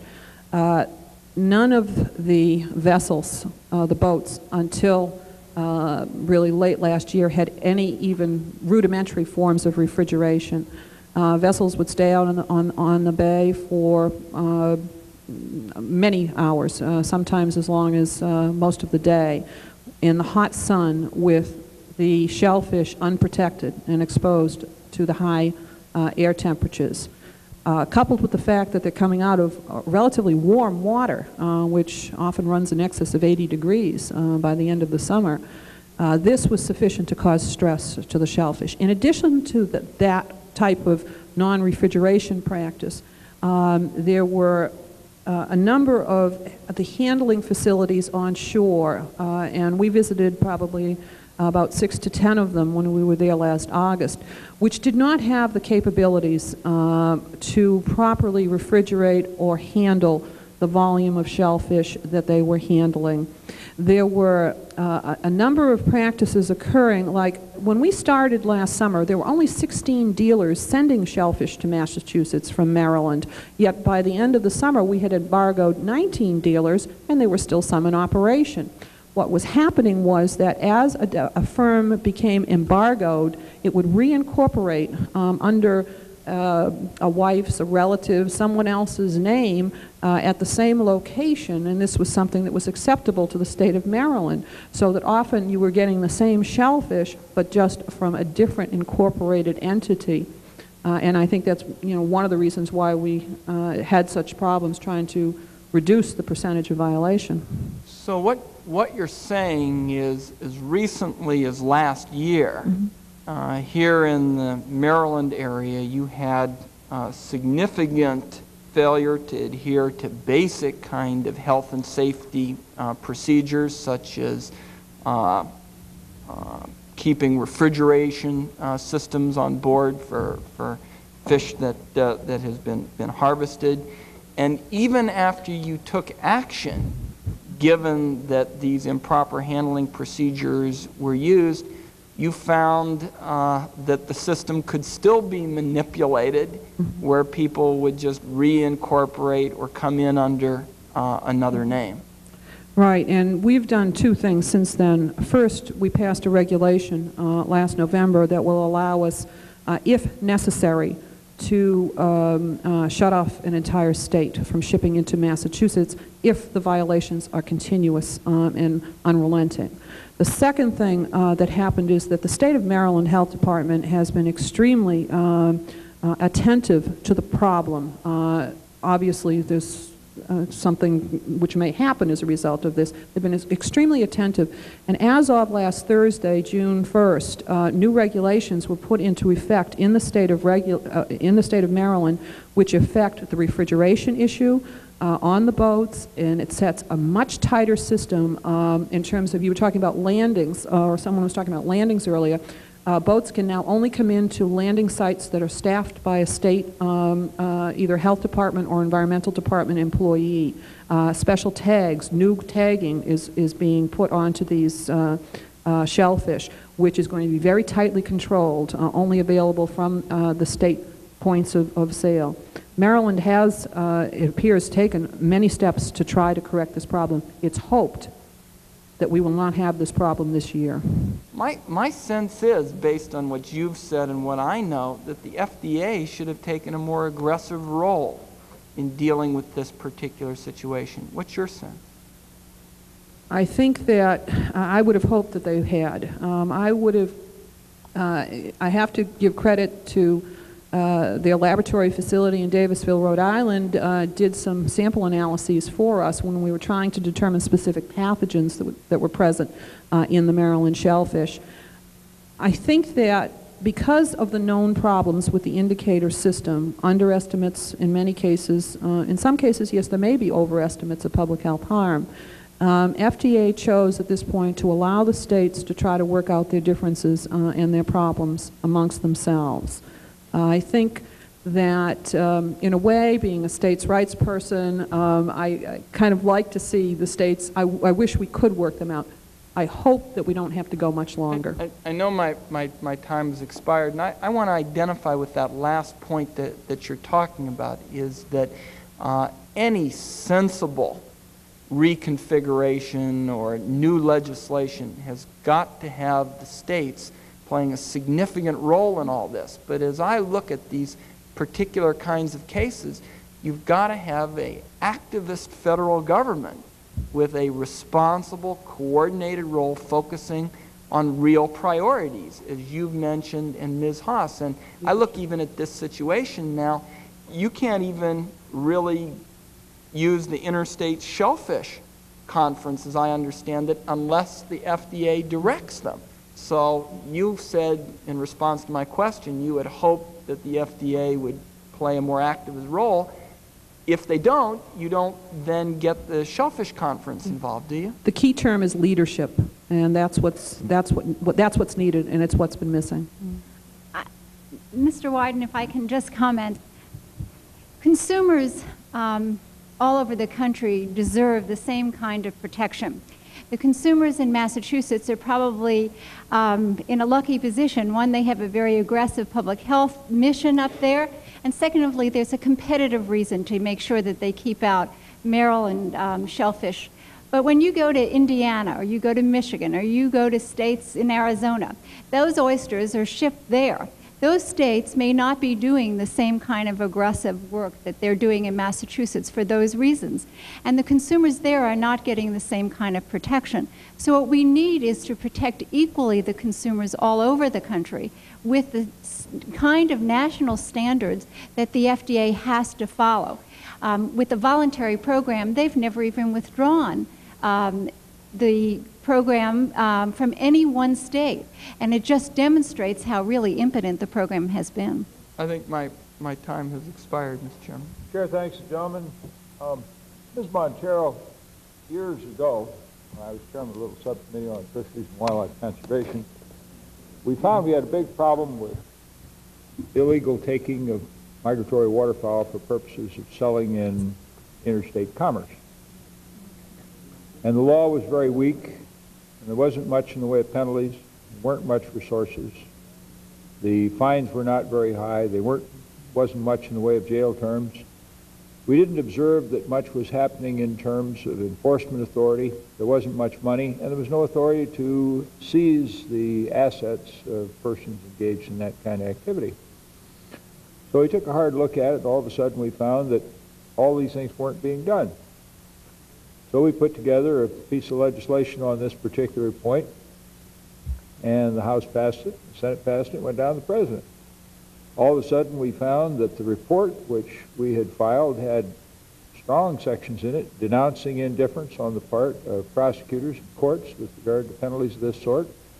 The jailhouses began to fill up, property was seized, big fines, big penalties were laid in place, and all of a sudden the mischief stopped. I wonder if something of that kind wouldn't be useful here. I think we definitely need. Well, we found the law wasn't being enforced. There wasn't much statutory authority. There weren't big penalties. There wasn't any seizure of property. Nobody was going to jail. U.S. attorney sort of laughed at the whole business. Judges didn't think it was very important, and we changed it all. All of a sudden, that sort of misbehavior came to a halt. And I wonder if we did that here, that wouldn't stop. We wouldn't find the same beneficent result. The reason I said that I thought that it was an effective tool against the interstate commerce of shellfish is because I think there are penalties there. I think that if it seemed important enough to the judges and the U.S. attorney that if used properly, it would be a good mechanism. And normally we find that if in fact we do pull a dealer's license or take a vessel off the water or seize their conveyance or put somebody in jail, it doesn't take very long in that particular area for that to be a precedent and things die down for a while and start becoming legal.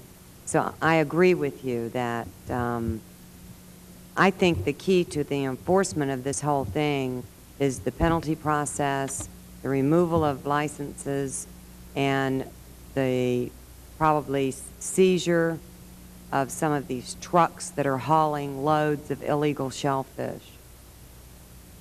I think that will help a great deal to stop it. And jail the driver. Well, Ms. Ridley, what is the potential negative effect of the alleged dispute between EPA and FDA arising from the Quincy Bay study? I think a mixed message to both to the consumers and the public is a key effect that's occurred so far, as well as a lot of hard work being put in on studies by both state, local, and federal agencies, and then seeing another federal report come out that basically says that report was wrong. And I think it leaves consumers and the agencies themselves in a position of coming out with a very mixed message as to whether or not there are health risks associated with our contaminated seafood.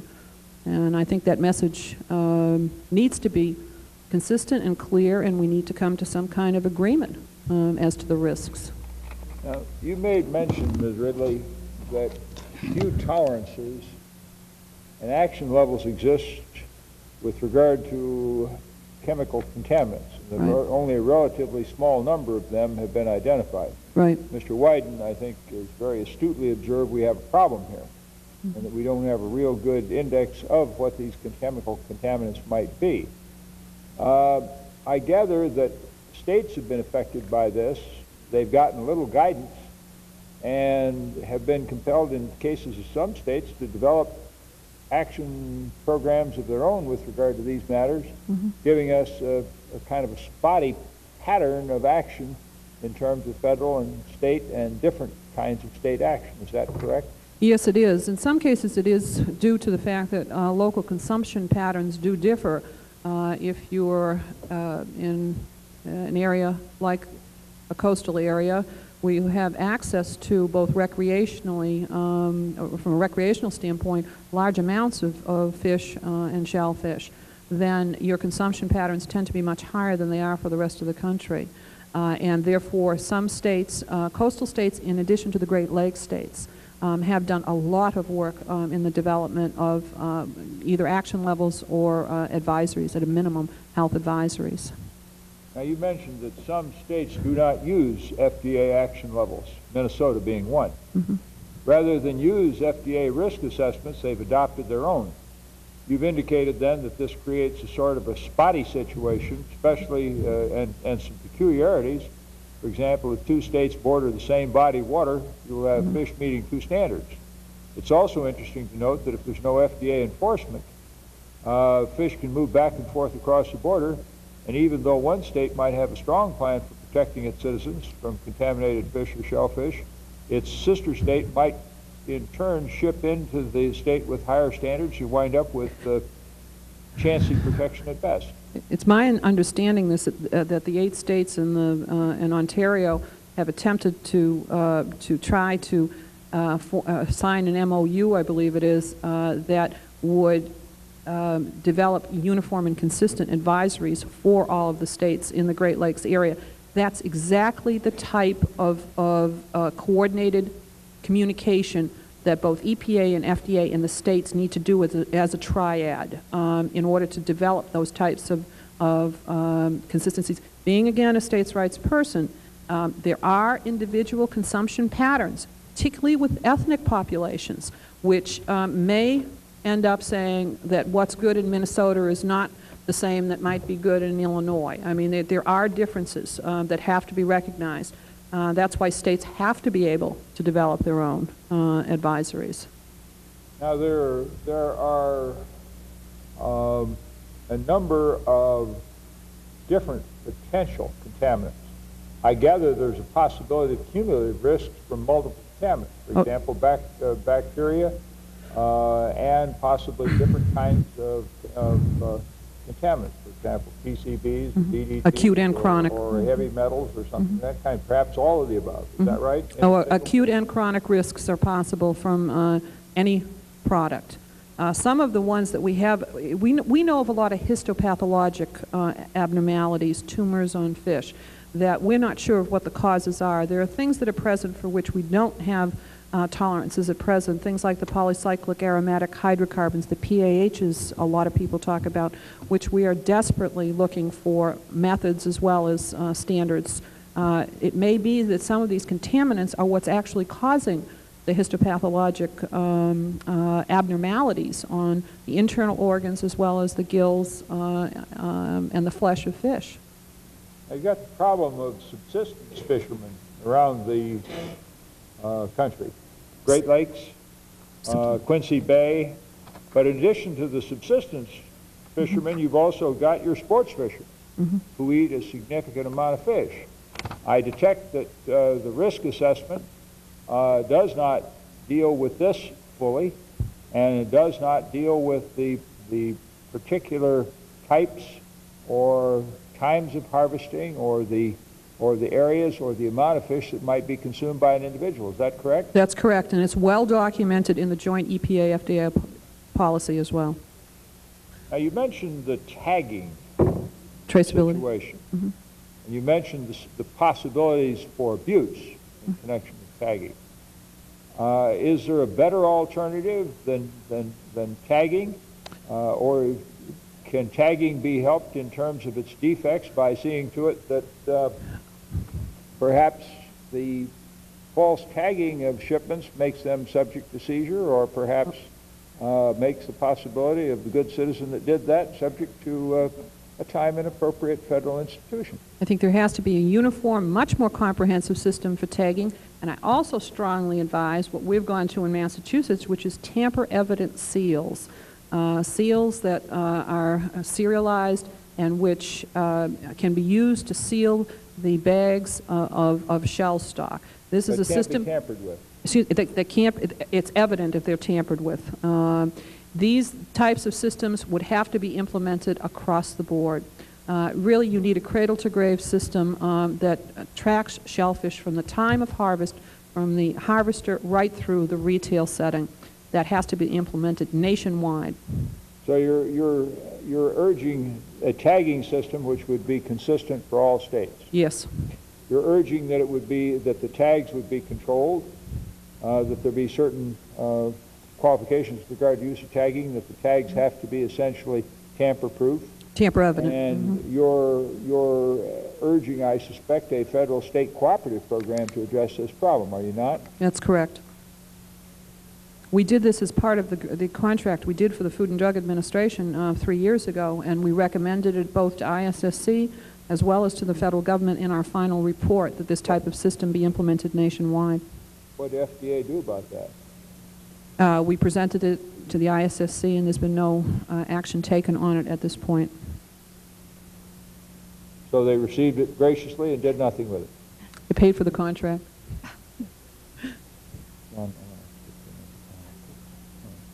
Thank you, Mr. Chairman. Just wanted to ask one question. In fact, particularly Ms. Ridley and Ms. Haas, but Ms. Montero, perhaps your input would be helpful as well. Do you all think it would be useful for the federal government at this point to develop a consistent reporting system among all the states so that all relevant diseases would be reported? Yes, that is one of our recommendations, as is the traceback system. Part of the problem that we suffer from is the lack of information, and only if we increase the kind of reporting would we know how to follow up in prevention and the kind of tests that are needed. And I think that it's a very important part of any kind of inspection program. I thoroughly agree. My state epidemiologist would say that there is one through CDC. However, as we know, the numbers, the actual getting out there and beating the bushes is what it takes to actually get the reports in. In Massachusetts, foodborne illness is mandatorily reportable. Unfortunately, many people don't report to either a physician or a hospital. Therefore, the laws are out there, not on the individual. An educational program needs to be undertaken with the consumer to get them to report foodborne illness. I agree as well. I think that's one of the main things that we need. I see a lot of reports that have different kinds of figures on them for various, the same year even, and that combined with the standardized tagging system will be very beneficial in determining how widespread the problem is in the future. One of the reasons, frankly, I find that appealing, Ms. Ridley, is that's one way to move towards a states' rights kind of approach, the kind of approach that you're talking about, where the states play a leadership role, but where the federal government has taken an activist position and come up with some consistent guidelines so that we do get all relevant diseases reported. And I want to commend all our witnesses, and thank you, Mr. Chairman. So thanks, gentlemen. Ms. Montero, we thank you for your assistance to the committee. We are very grateful to you for your very kind and able assistance to us. Chair announces that our next panel,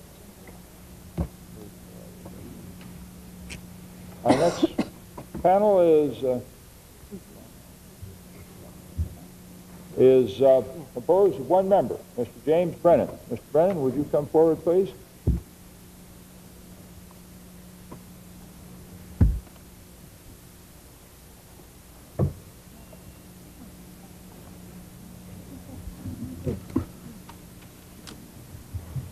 Mr. Brennan, we thank you for being with us this morning. You've heard the rituals that this committee has with regard to the beginning of the testimony of its panel members. First, the chair advises that you are entitled to the advice of counsel if you so wish. Do you wish to be advised by counsel as you testify? I have no need for that, Mr. Chairman, but if, in fact, a question arises regarding the interpretation of the testimony. Very well. Do you have any objection to testifying under oath? No, sir, I don't. That is the regular practice of this committee. Do you for your information, copies of the rules of the subcommittee, the full committee, and the House are there to advise you of limitations on the power of the subcommittee, and of course to inform you of your rights as you appear here before us. If you have no objection to appearing under oath, if you please raise your right hand. You solemnly swear the testimony you're about to give is the truth, the whole truth, and nothing but the truth to help you God. I do. Mr. Brennan, you may consider yourself under oath. And you are recognized for your statement.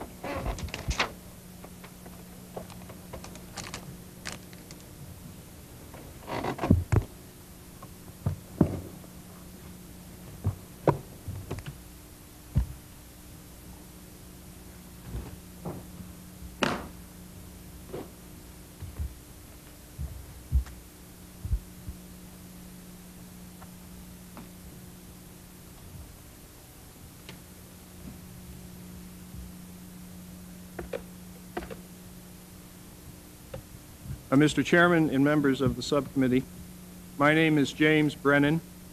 I serve as the Assistant Administrator for Fisheries of the National Oceanic and Atmospheric Administration of the United States Department of Commerce.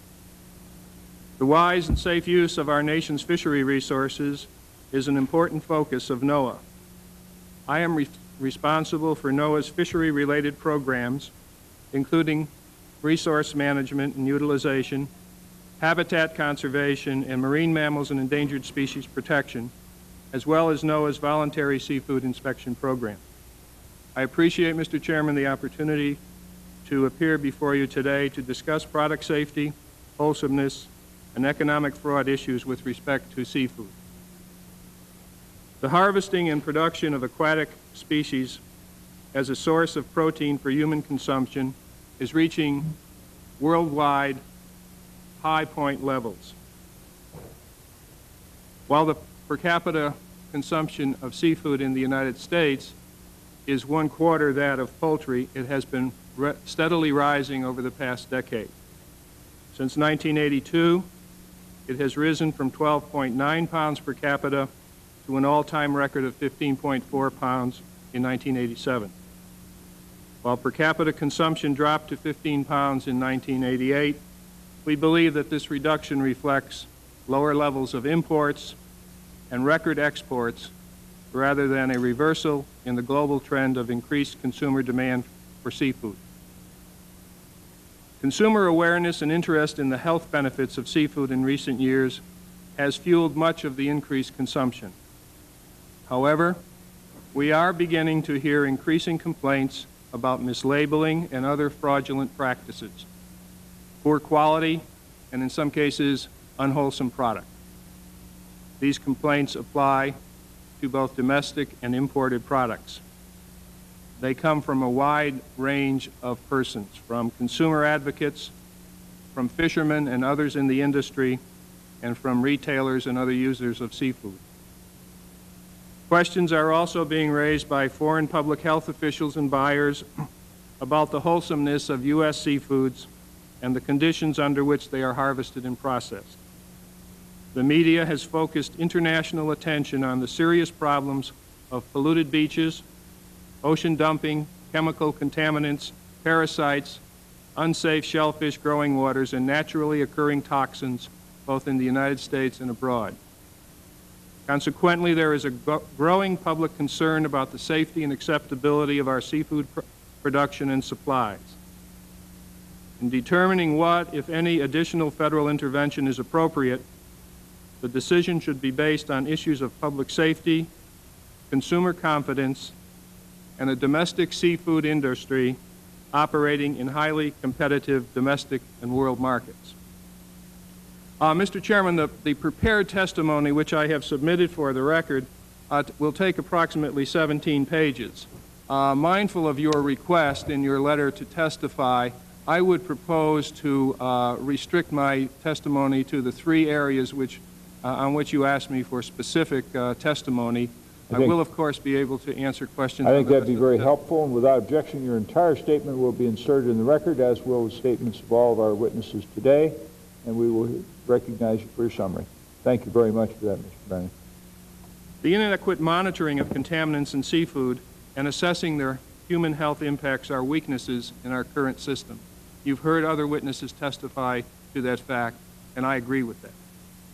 While not necessarily imposing immediate public health problems, impacts of long-term contaminant exposure through seafood consumption need to be better defined and managed.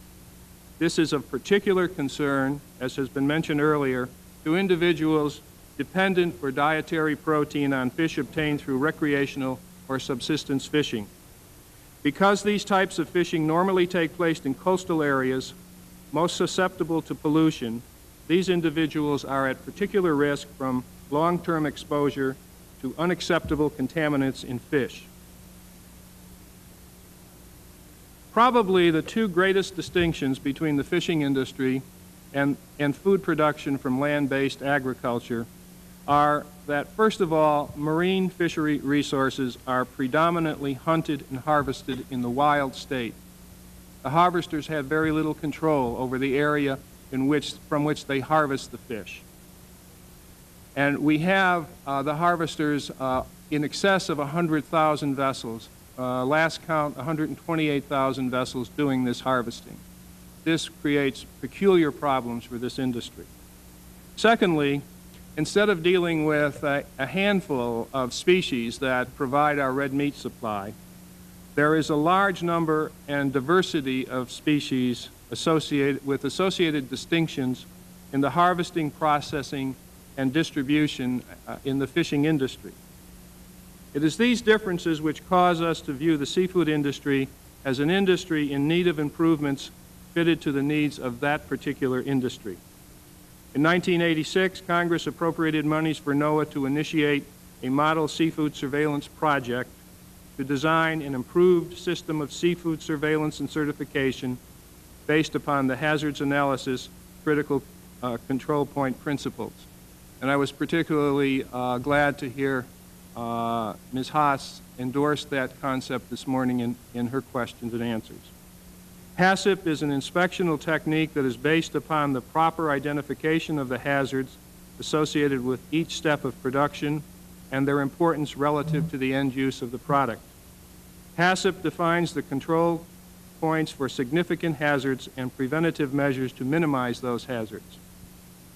The production facility monitors these critical control points and provides to the regulatory agency records of its monitoring activities. Additionally, when a regulatory agency monitors the production facility or product in distribution and finds violative products, the agency examines the facility's records to determine how well the facility is performing under HACCP. And that, of course, is a critical point here in the HACCP process. It demands appropriate records be kept by the industry. The use of HACCP as opposed to traditional continuous inspection offers a regulatory food protection system based on sound modern technology that can supply consumers with the safe, wholesome, and properly labeled fishery products they expect. HACCP offers the means for industry to use its knowledge and experience to help design and implement a system by which food safety, wholesomeness, and economic fraud issues can be resolved to the satisfaction of the consumer. Design of such a system necessarily involves participation by the affected industry. The system has proved most effective when accompanied by focused federal monitoring of in-plant HACCP systems, as evidenced by the success of the use of this system in low-acid canned foods by FDA and the United States Department of Agriculture. In carrying out our congressional mandate to design a program of certification and surveillance to improve the inspection of fish and seafood consistent with the HACCP system, we have classified the three potential problems in the consumption of seafood: product safety, food hygiene, plant hygiene, and economic fraud. Our initial efforts have focused on separating perception from the facts of seafood safety. Causative agents of public health hazards in seafood are either environmental, either natural or man-made, process, or distribution chain induced. Data on outbreaks of seafood-borne illnesses collated by the CDC indicate that the problem can be managed. In an interagency agreement with CDC, NOAA supplied the necessary statistical resources for CDC to update their foodborne outbreak disease data through 1986.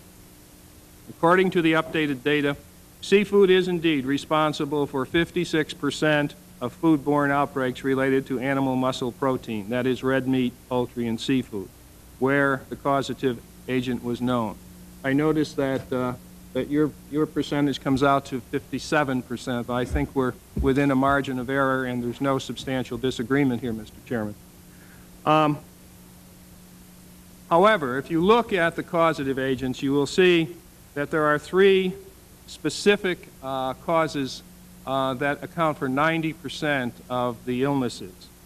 These are ciguatoxin, scrambatoxin, and illnesses associated with the consumption of raw molluscan shellfish. This implicates about 50 species of the 500 species of fish currently on the U.S. market. Ciguatoxin and scrambatoxin are chemical ideological agents primarily found in fishes located in tropical waters.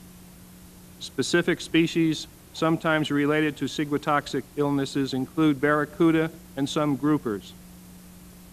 Scrambatoxic illness is often associated with mackerel, tuna, and mahi-mahi. Illness associated with raw molluscan shellfish most commonly relate to the ingestion of pathogenic organisms, either of bacterial or viral in nature. We believe that many of the illnesses with respect to shellfish can be attributed to the consumption of illegally harvested products. In the case of both molluscan shellfish and ciguatoxic illness, these illnesses are attributed to contamination from either microbiological or chemical agents in the individual fishery product. These contaminations are directly related to the waters from which the animal comes and can thus be classified as an environmentally induced product safety hazard. These types of issues can be addressed by tightening harvesting requirements, including a combination of actions: proper classification of molluscan shellfish growing waters, as has been mentioned earlier, identification of known ciguatoxic reefs, and stronger enforcement of harvesting regulations. In the case of scrambatoxin, it is microbiologically produced chemical agent that is caused by improper handling, most commonly aboard the fishing vessel. Thus, when these fish reach the shore, they are often already have started the process of producing the chemical compound that causes the toxic reaction when consumed. All of these issues, problems, you will note, Mr. Chairman, relate to activities that occur before the fish reaches the shore, before they're landed. In two cases, it has to do with where and when the fish is harvested. In the third case, the case of scrambatoxin, it relates to how the fish is treated once it's on board. Is it properly iced or cooled until it gets back to the landing site? It's very important, therefore, in looking at any system of seafood safety inspection, to be particularly careful about managing the activities at sea. Currently, in the National Marine Fisheries Service, we spend a significant amount of our resources in ensuring that activities at sea are conducted in a way that will make sure that the resource will be available for years to come to the country. In the same way, if you are going to look at seafood, you have to ensure at sea that the product is properly handled, that the fishing takes place at proper locations, if you are going to assure that the product will be generally of good quality and safe to consume for the consumer. We have also concerns about the wholesomeness of products that reach the marketplace, along with their economic appropriateness. In our model seafood surveillance study, we are addressing these issues as well as product safety concerns through direct industry contact via HACCP workshops. It is through these workshops that industry is offered an opportunity to become intimately involved in the design of an improved system. There are a variety of issues that need to be addressed prior to deciding whether to implement a seafood inspection program. And these questions are being considered within the administration at this time. Should the system be based on HACCP principles and tailored to the needs of particular fish commodities? Should it cover problems from the growing waters to the marketplace? Should it restrict, through fishery management plans where appropriate, harvesting of fish from certain areas to prevent the processing and marketing of unsafe fishery products? Should it provide for a system of registration and certification of plants and vessels for basic sanitation? Should it effectively address the issues of economic fraud? And this is a problem not only for the consumer, but also for other members in the industry in the chain of distribution. Should it provide similar levels of assurance for fish and seafood products of domestic as well as foreign origin? In this context, it's important to remember that about 2/3 of the fish that we consume is in fact imported. And finally, should it provide the necessary certification of export products to facilitate and promote trade in fishery products harvested by American fishermen? It's our intent to deliver to the Congress a report that outlines a system such as I have just described. An interim report covering all frozen and fresh fish, shrimp, and options for dealing with imports will be delivered to the Congress this October, and we expect a final report in December 1990. Let me just say a few things about how the current system operates. In inspection of plants and in the assessment of baseline acceptability of fishery products, FDA and NOAA goals are the same. That is, to ensure that safe, wholesome, and properly labeled fishery products are sold in interstate commerce. FDA operates a compliance program to ensure that seafoods are in compliance with the requirements of the Federal Food, Drug, and Cosmetic Act and other legislative acts. NOAA operates a voluntary fishery product inspection program. That is, a processor may choose to participate or not, but once he participates, the program is mandatory for a stated period of time, and a contract is signed to that effect. In our program, we enforce FDA requirements as well as NOAA requirements. Our program is operated on a fee-for-service basis and provides in-plant sanitation and process control evaluations and product evaluations and grading services for affixing packed under federal inspection, so-called puffy mark, and U.S. grade marks to complying product. Lot inspection of product in warehouses, etc., is often requested and performed on imported, domestically marketed, and exported products. We also provide consultative services in the areas of plant sanitation, product reconditioning, specification development and review, labeling review and guidance, as well as analytical services and chemical and biological risk areas. During 1988, our inspection services were used by more than 400 brokers in import, domestic, and export trade, by state and federal agencies, and on a yearly average, 132 processors. The program inspected about 500 million pounds of fishery products in 1988.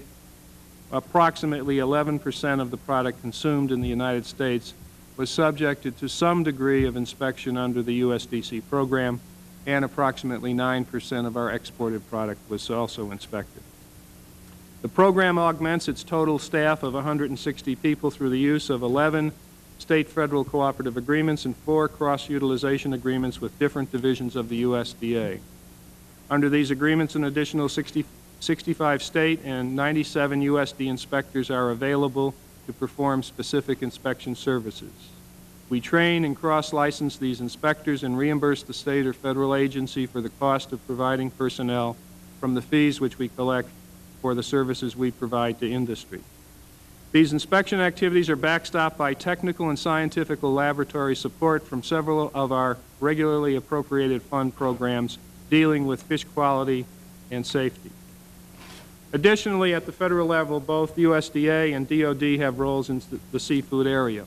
For example, USDA has the lead role in developing federal purchasing specifications and commercial item descriptions, which the federal government uses for procurement purposes. Often these procurement requirements are adopted by state purchasing institutions. Additionally, DOD requires that any fishery product procured for troop issue must receive Department of Commerce inspection, and DOD has established product quality audit programs in that regard. The Environmental Protection Agency plays a role since it provides to FDA the pesticide residue tolerances allowed in fishery products engages in research to determine better indicator microorganisms for use in classifying waters. FDA and NOAA have developed a memorandum of understanding to conduct joint enforcement actions against individuals that harvest molluscan shellfish from closed waters. Ms. Montero from our Office of Enforcement has provided you documentation on these operations earlier. Under another MOU regarding research between FDA and NOAA, scientists from the two agencies are developing long-term research plans to address the most critical seafood safety issues. Among the highest priority areas are risk assessment and management of contaminants in seafood products and molluscan shellfish. We recognize that research to identify contaminants and the respective levels in the waters and fishery products consumed by the public is only one part of the puzzle. We must also know how these compounds will likely affect the consumer at various levels over time. Consumption data are also needed to determine how much of certain species or product will be consumed over the period of time in which the contaminant or toxic product will act. NOAA is currently carrying out research on listeria. The overall objective of this research is to increase the safety and marketability of ready-to-eat fishery products by identifying the critical control points of the processing of the products in relation to the survival and growth of Listeria monocytogenes, and to develop process parameters at these points that will assure the safety of the product. The factors that contribute to the virulence of Listeria and the genetic mechanisms mediating virulence will be studied in this effort. In collaboration with FDA and the molluscan shellfish industry, we are funding a study to develop better indicator organisms to assess the safety of shellfish growing waters. Finally, NOAA has been working with the state of Alaska and the Food and Drug Administration to implement a quality assurance program for seafood that may be impacted by the Prince William Sound oil spill.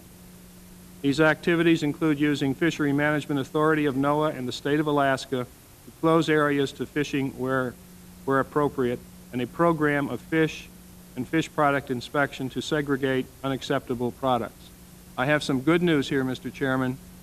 We have conducted a study throughout the Gulf of Alaska using some new techniques that have been developed in our Seattle laboratory. We find that the waters themselves seem to be free of PAHs, the toxic residues that you might find in the water column from the oil spill. The danger in harvesting halibut would occur when either you have a dirty vessel, or you draw your fish up through the oil that still is on the surface. We have looked at the fish at several places. We find that there are no toxic residues in the flesh. We therefore, in cooperation with the state and the Food and Drug Administration, allowed the harvest of the halibut to proceed. It proceeded. We had a cadre of inspectors from NOAA, from FDA, and from the state looking at the vessels as they came into port and inspecting the fish and their cargo. And I'm happy to report that all of the product that was harvested was found to be free of any oil contamination. The single problem we found in southeast Alaska was related to a diesel leak in the vessel itself, and the product in that vessel did, of course, not enter the chain of commerce.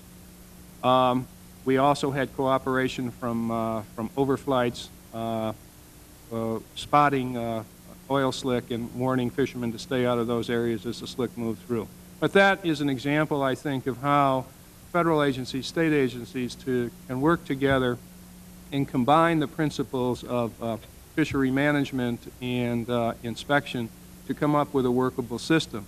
That system is going to be put through the test in the next couple of months, as we will attempt to apply the same system to the harvest of salmon. Chum salmon particularly are expected to have a record run this year, and we hope that we will have the same success in dealing with that fishery as we had with the halibut fishery.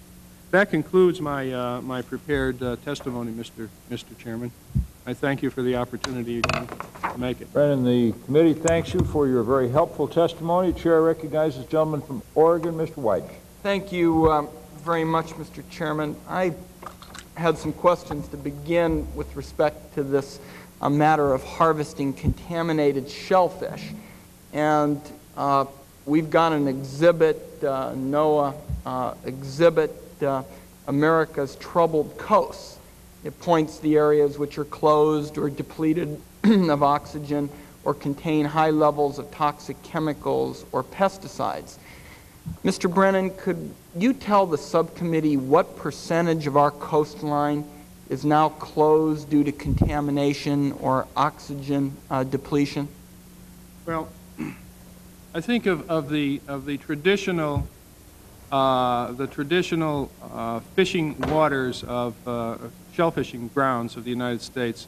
Approximately a third of them are closed at some part of the year, due in part either to effluent from sewage or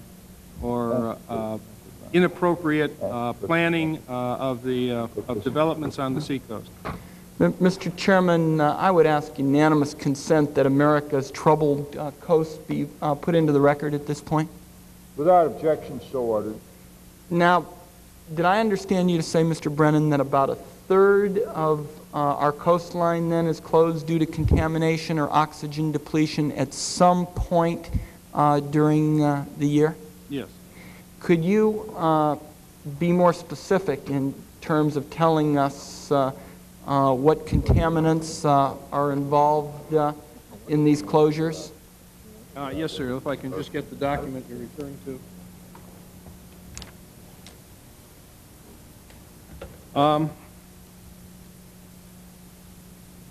As you can see, if you look at the chart that was prepared by NOAA's Status and Trends program, and actually picked up by Time Magazine,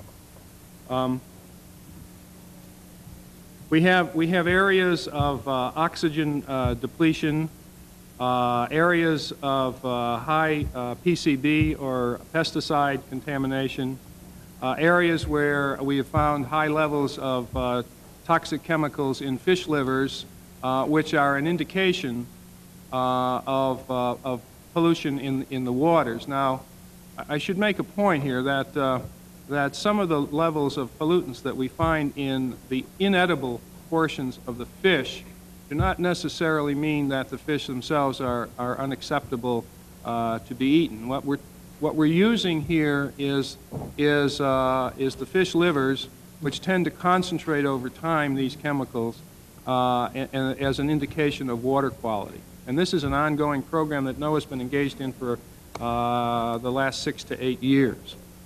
Now, you mentioned that through fishery management plans, there need to be limitations on harvesting of potentially contaminated shellfish. It's my understanding that's now being done through the Interstate Shellfish Sanitation Conference. In your view, how effective is that particular process for dealing with these issues? Well, it's a difficult issue because what you have are 50 states coming together, working with the Food and Drug Administration, and by the way, National Marine Fisheries Service does participate in this as well, come up with agreeable standards, and then have all the states adhere to them. It requires some jawboning. It requires goodwill on the part of all the participants.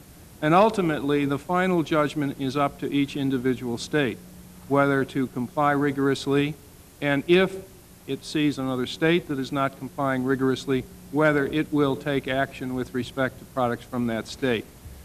It is not a system where you have mandatory standards imposed that the states have to live up to. Would you say it is marginally effective? I would say it is at best marginally effective. That was the way I wanted to characterize it, but I would rather have you do it, and I thank you.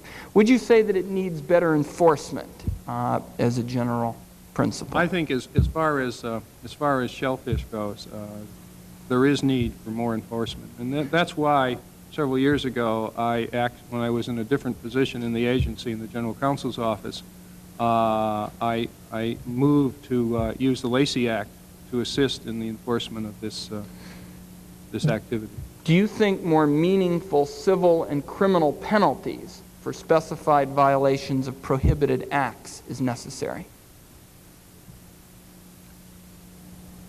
We have a civil penalty system that can impose significant penalties for each violation, $20,000 per violation.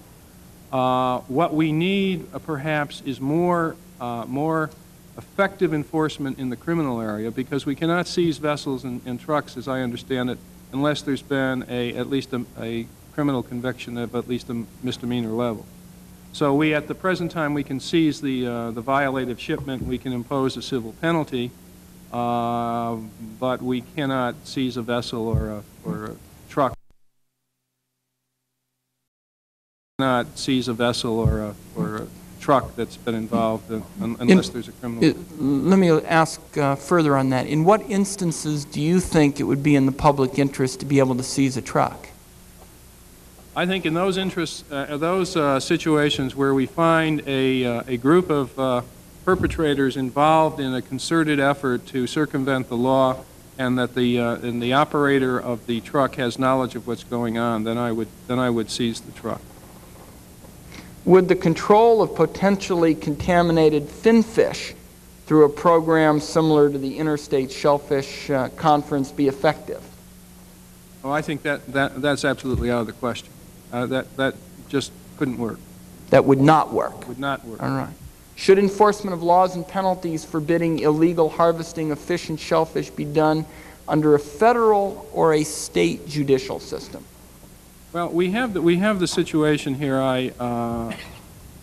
There's two parts to that question. I think that generally speaking, there ought to be a pervasive overarching federal responsibility, since much of this moves in interstate or foreign commerce, and the fish themselves move between boundaries of states, and they move from the state jurisdiction out to the federal jurisdiction.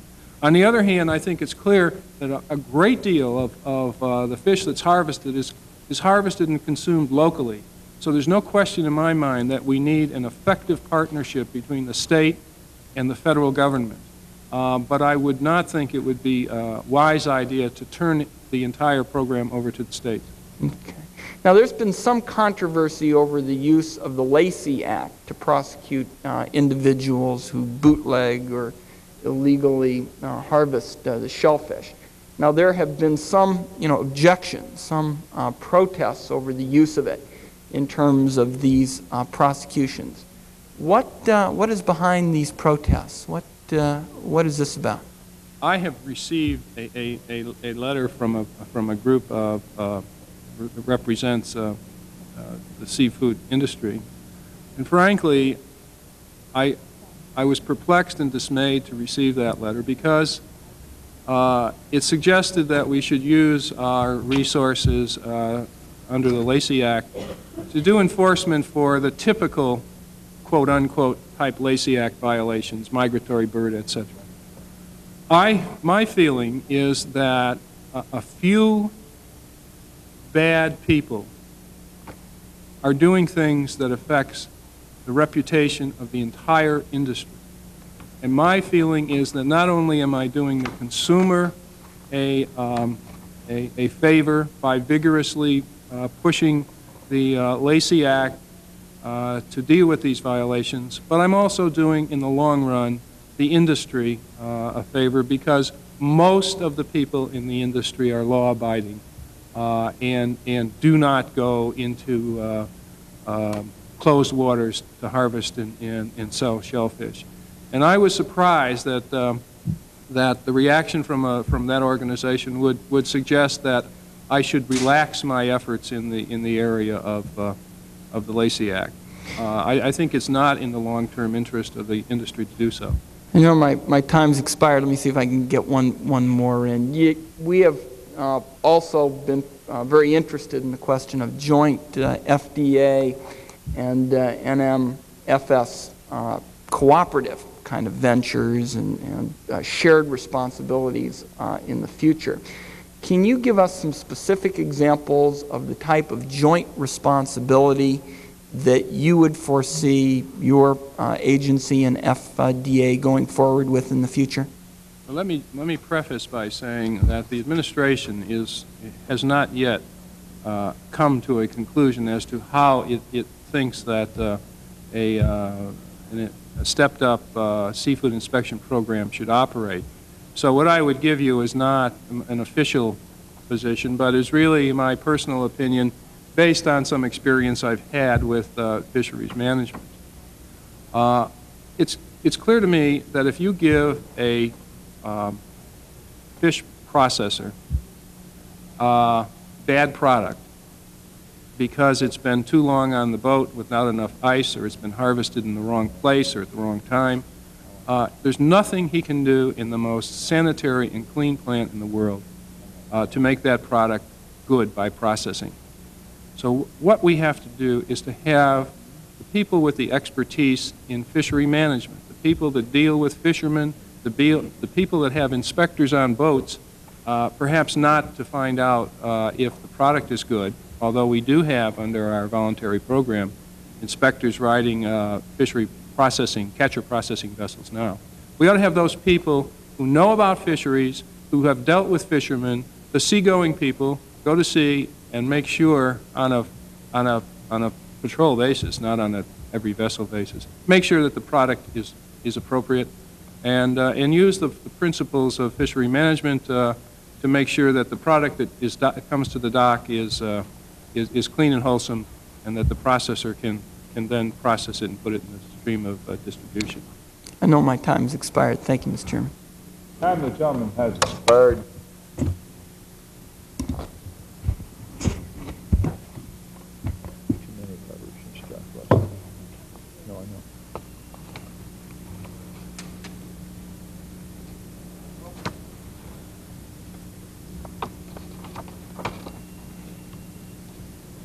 Mr. Brennan, I'd like to direct the attention of all of us to some matters relative to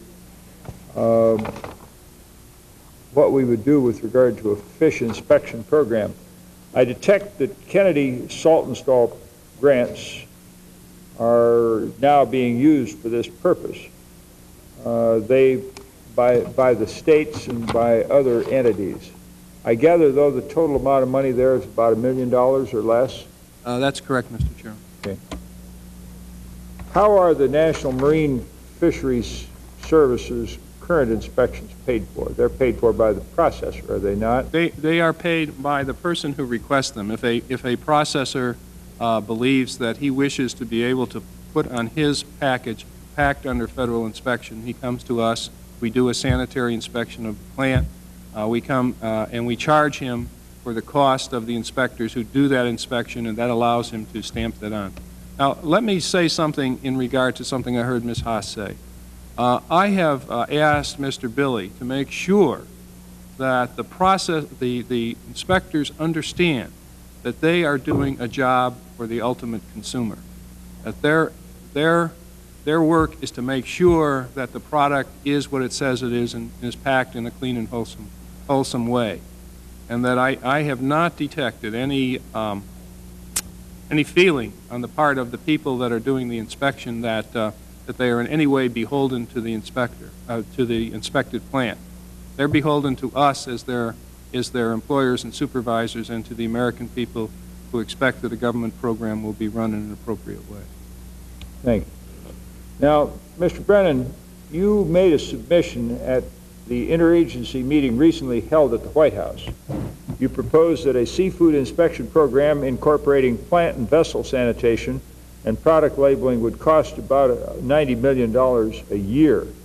Now, what did that proposal cover in terms of the kinds of inspections and the activities that would be conducted under it? I was unfortunately out of town, but we did make a submission. Would you want to submit that for the record? No, I think I can tell you generally. We've been thinking internally, and we believe a $90 million program would cover increased enforcement surveillance at the docks of imported product, more patrol inspections, a program that the federal government would establish that would allow for state participation on a grant basis, so that we could give the states an opportunity to participate in the program, but with federal standards overlaying their participation, and to provide additional funds to the Food and Drug Administration to continue its program in partnership with us. I should mention that we're talking a program on top of the current program, which, if you add up all the bits and pieces from fisheries and FDA, probably runs another $40 to $50 million. We do inspection in addition to our inspection program for fee. There's a lot of basic scientific research that's done in other parts of NOAA. And also the Food and Drug Administration has ongoing programs, and of course whatever the states are spending. Now, Mr. Brennan, you've indicated that that would be done on the basis of a 1% levy on domestic fish harvests and seafood imports? Well, that was not a definite proposal in the sense of a submission by the Department of Commerce. You're not in any danger answering that question here. We always interest ourselves in the well-being of our witnesses. I'm sorry, Mr. Chairman, I didn't. I say you are not in any danger answering that question here. We always interest ourselves in the well-being of our witnesses, as some folks down at FDA can tell you. Well, let me say this. We had discussed internally in the National Marine Fisheries Service a levy of about 1%, which would raise about $90 million. Now, does this appear to be something that the industry would find acceptable? I have not. I have talked to the industry, and I find not a great deal of support for that, Mr. Chairman. As a major exporter of seafood, we do export seafood, do we not? Yes, sir. One of our problems in terms of our exports is our inability to demonstrate that they have been properly inspected by the government, is it not?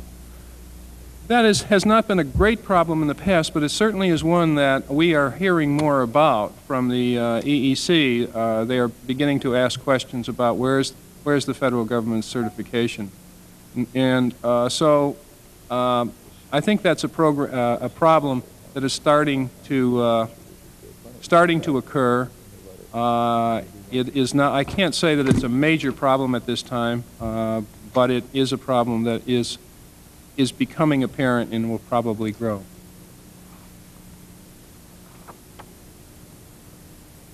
We have in particular, with respect to Canada, the free trade agreement, which will require us ultimately to have some sort of compatible and mutually acceptable standards, and that's an area that does deserve, I think, more immediate attention. You mentioned the possibility of mandatory registration and certification of vessels and plants. What was the response of the small fishermen to this particular proposal? I believe that some of the small fishermen would not find that particularly a good system, but I did think that, generally speaking, people I've talked to in industry generally, and without regard to whether it's small or large, felt that that was an appropriate step. I think people do realize that you have to look at the vessel as well as the onshore processing plant. Now, I'm going to submit questions to you for the record with regarding to this particular program, and also the hazardous analysis critical control point concept, which I think may be useful for us to understand more fully. Are there any plans, however, for implementing the HACCP program for imports and exports? What we plan to do is to provide the Congress an interim report this fall, and in December of '90 we will have a final report. That report will be very comprehensive. It will cover all of the segments of the industry that deserve a special attention. It will cover vessels as well as processing plants and distribution. And I think it will provide a very sound basis for any type of inspection system that will assure the consumer of the safety and wholesomeness of the product. And frankly, I think it's a good thing that Congress has asked us to do this study a couple of years ago, because it has turned out, although it's very, very detailed and very scientific, it is taking us several years. So I think that the culmination of this study probably is timed about right, and whatever happens, it will be very useful if Congress decides to move ahead in this area. Now, do you want to comment on an HACCP program for imports and exports, and whether it would be desirable? Well, clearly, since we're importing almost 2/3 of the fishery product that we eat, we're going to have some system that will assure us reciprocally that the product from foreign countries lives up to the minimum standards that we've established for our own seafood producers. So I think that would be important, and I think the HACCP approach is the best scientific and least expensive way to do it. Now, I understand that there's some controversy over the use of the Lacey Act. Is there any question in your mind that the Lacey Act covers illegal harvesters of shellfish, or any violation with regard to transportation of shellfish in interstate commerce in violation of the law, either from which the Fish and Wildlife originates or to the point where it is marketed?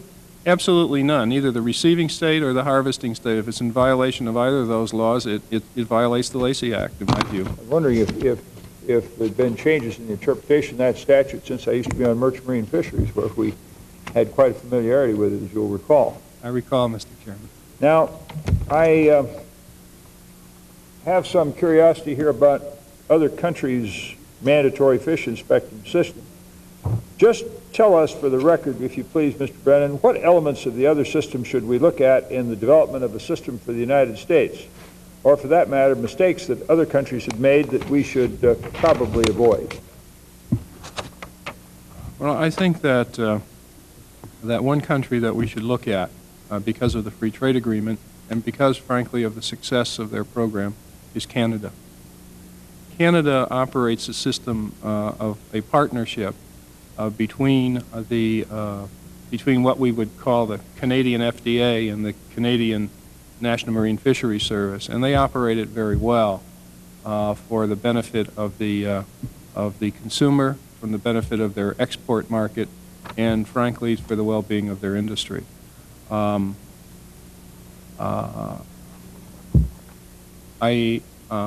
I don't think that I could give you examples of a system in another country that is fatally flawed and that I feel great concern about. Although there is obviously product that comes into the United States which doesn't meet our standards and is turned back at the border. Are there problems of economic fraud, like mislabeling species or labeling one species as another because of higher value? Is that an economic fraud problem that should trouble us? Yes, sir. I've seen and heard of instances where there have been species substitution for red snapper, for example. There are a variety of snapper, vermilion snapper, which demands about $1 a pound less. It's hard to tell when it's a fillet whether it came from vermilion snapper or red snapper, and our people can, through electrophoresis, can tell you the difference, even from a a fillet. We have had requests from public interest groups to do some studies on some of these products, and the results have indicated that there is substitution going on. Now, this, I don't know how widespread this is. There are also problems with overglazing, putting an extra layer of ice on the fish and counting it into the weight at $8 or $9 a pound retail. That's a big difference if you got to pay that much for water. It's also a fact, if you label one species as another, you may require a different kind of treatment in terms of storage, refrigeration, things of that kind, than the species would require if properly labeled or properly marketed. That could lead to some safety and health problems for the consumer, could it not? It's certainly conceivable that that a person might be allergic to a certain species of fish, and getting it unknown could cause some problems. Yes. So you'd have a possibility of allergic reactions, but you'd also have a situation where one species of fish might be more delicate and require much more careful treatment in terms of refrigeration and shelf life and things of that kind than might another species. Isn't that right? I believe that probably is true, Mr. Chairman. Yes. Very good. Thank you, gentleman from Oregon. Yeah, just a couple of other questions. I gather, Mr. Brennan, that there are other kinds of economic frauds as well. I've heard of something overglazing or something like that. Yes. What is that? That's well, in the fish industry, when you have a piece of fish that's let's say filleted, or maybe not even filleted, but a piece of fish, in order to make sure that it retains its quality for a longer period, what you do is you spray a fine layer of water on the fish, and then it freezes it, so it forms more or less of a protective coat that delays and keeps it fresh longer, let's say. The reputable course of action is to charge only for the fish and not for the glaze. But in some cases there have been situations where instead of putting one, they put 2 or 3 coats of this icing on the fish and then charge the total weight of the fish plus the icing, and that's what's called overglazing. Are there other economic frauds besides species substitution, overglazing? I think short weight, substitution of product, overglazing. The standard for breaded shrimp requires a specific amount of shrimp in no more than 50% breading. Sometimes there is overbreading as well as overglazing. Let me just ask a couple of others. Aquaculture, of course, is a very promising development. Are there problems that your agency has come to find with aquaculture that should be addressed in the various kinds of reforms that are being considered? Let me say this about aquaculture. We are reaching the limit for wild fish. The amount of aquaculture product from Norway, from China, from South America has increased dramatically in the past few years. There will be more efforts devoted to aquaculture, and that raises questions about feed, what that does to the pond, chemicals that might be used for various reasons. It raises a whole spectrum of concerns. Not that I have specific concerns or that we are facing a great epidemic, but if we are going to move into aquaculture, there are things we have to look at: growth promoters and hormones and regulators and fertilizers and feed, and all of these things have to be taken into account. And we're not doing as much as I'd like to at this time, and I don't know of any other government agency that's doing an awful lot in this regard. Do you think some programs should be developed at the federal level to address these aquaculture issues? I mean, it seems to me, and something you said earlier again highlights what this whole debate is all about, is that the vast majority of people are trying very hard to comply with the rules and regulations, and what we've got is a system where the scofflaws have a pretty good chance of escaping. They have a pretty good chance of going undetected and in effect inflicting potentially serious harm on people. And here you have a extraordinarily promising development, aquaculture. You've said that you don't know what if much is going on at the federal level with respect to aquaculture. It just seems to me now would be a very good time to move in a preventive sort of way to develop some programs in aquaculture. Do you agree? I agree that if you're going to look at seafood safety, wholesomeness, and quality, you cannot leave out aquaculture. You really have to address aquaculture as well as wild harvest. Who should be the lead federal agency in developing these new initiatives? Well, that is under discussion within the administration at this time. Let me just ask one other question, Mr. Chairman. I think some of the members of the committee and staff was particularly interested in the Alaska situation. And we've talked to a variety of people, and I share your view that they have worked very hard to try to deal with their situation. And due to the spill in '87, they had developed an emergency plan for handling fisheries in the event of the kind of disaster that happened with the Valdez. My question to you is, do other states at present have contingency plans to handle, say, a toxic chemical spill or another kind of disaster of that nature?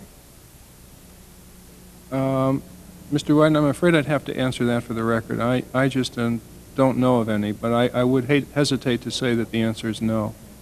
You would hesitate to... I would hesitate to say that the answer is no, but I cannot at this point give you other examples.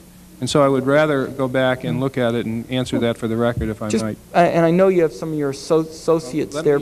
Maybe they could just say, are they aware of whether or not a significant number of states have these kind of contingency plans? I mean, what I'm concerned about is whether you have a toxic chemical spill in the Great Lakes or another part of the country. And my sense on the basis of my inquiry and your testimony is that Alaska tried very, very hard after that '87 situation. I'd like to know what's going on with the other states. I'd like to provide that for the record, if I may. I think there's some diversity of views here behind me. Some of your colleagues think yay, and some of them think nay.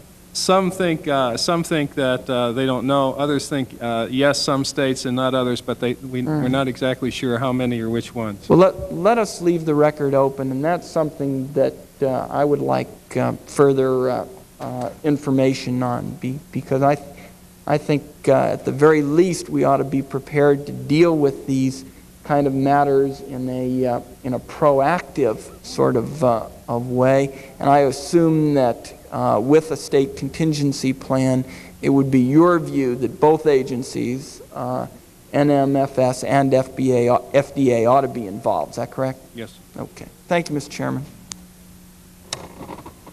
Chair, thanks, gentlemen. Mr. Brennan, we thank you very much for your very helpful assistance to the committee. We appreciate your presence. There will be some questions which we will be submitting to you for the record. We hope you'll be able to respond to those for us, if you please. Thank you, Mr. Chairman. Chair announces our next witness is Mr. Lee Wedding, Executive Vice President, National Fisheries Institute. Mr. Wedding, we thank you for being here.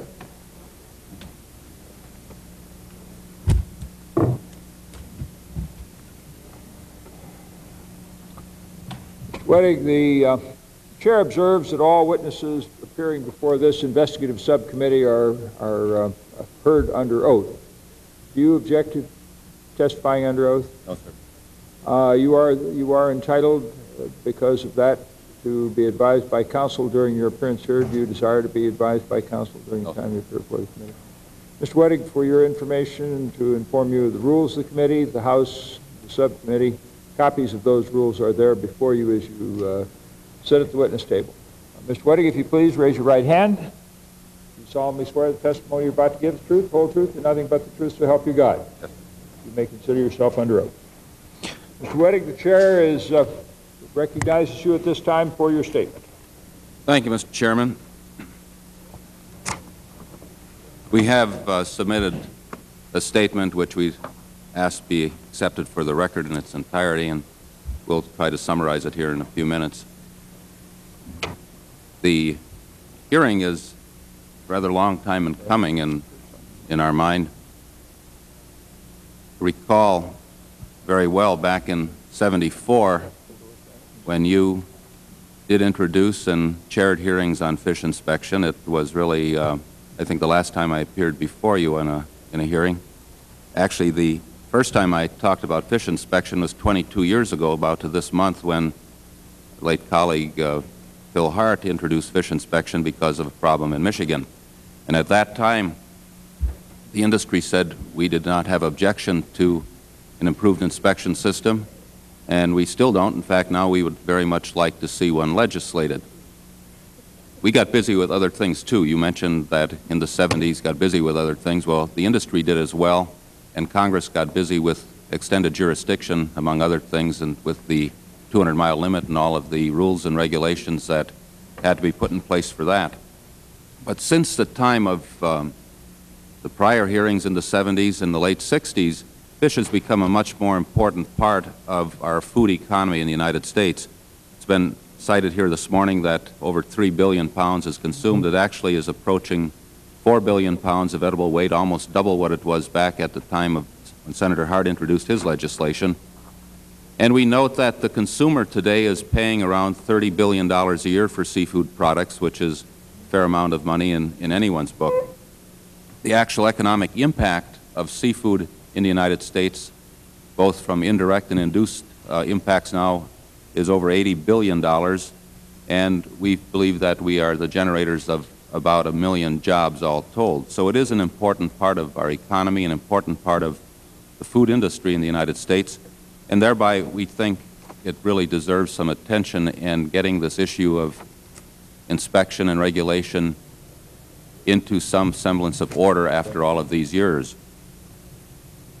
As has been noted here, there are some real problems, or some real health problems that come from seafood products, but we believe they are relatively small in proportion to the total, and that the system does address these in many cases and has addressed them very effectively. But there are some that remain that need to have additional attention put to them.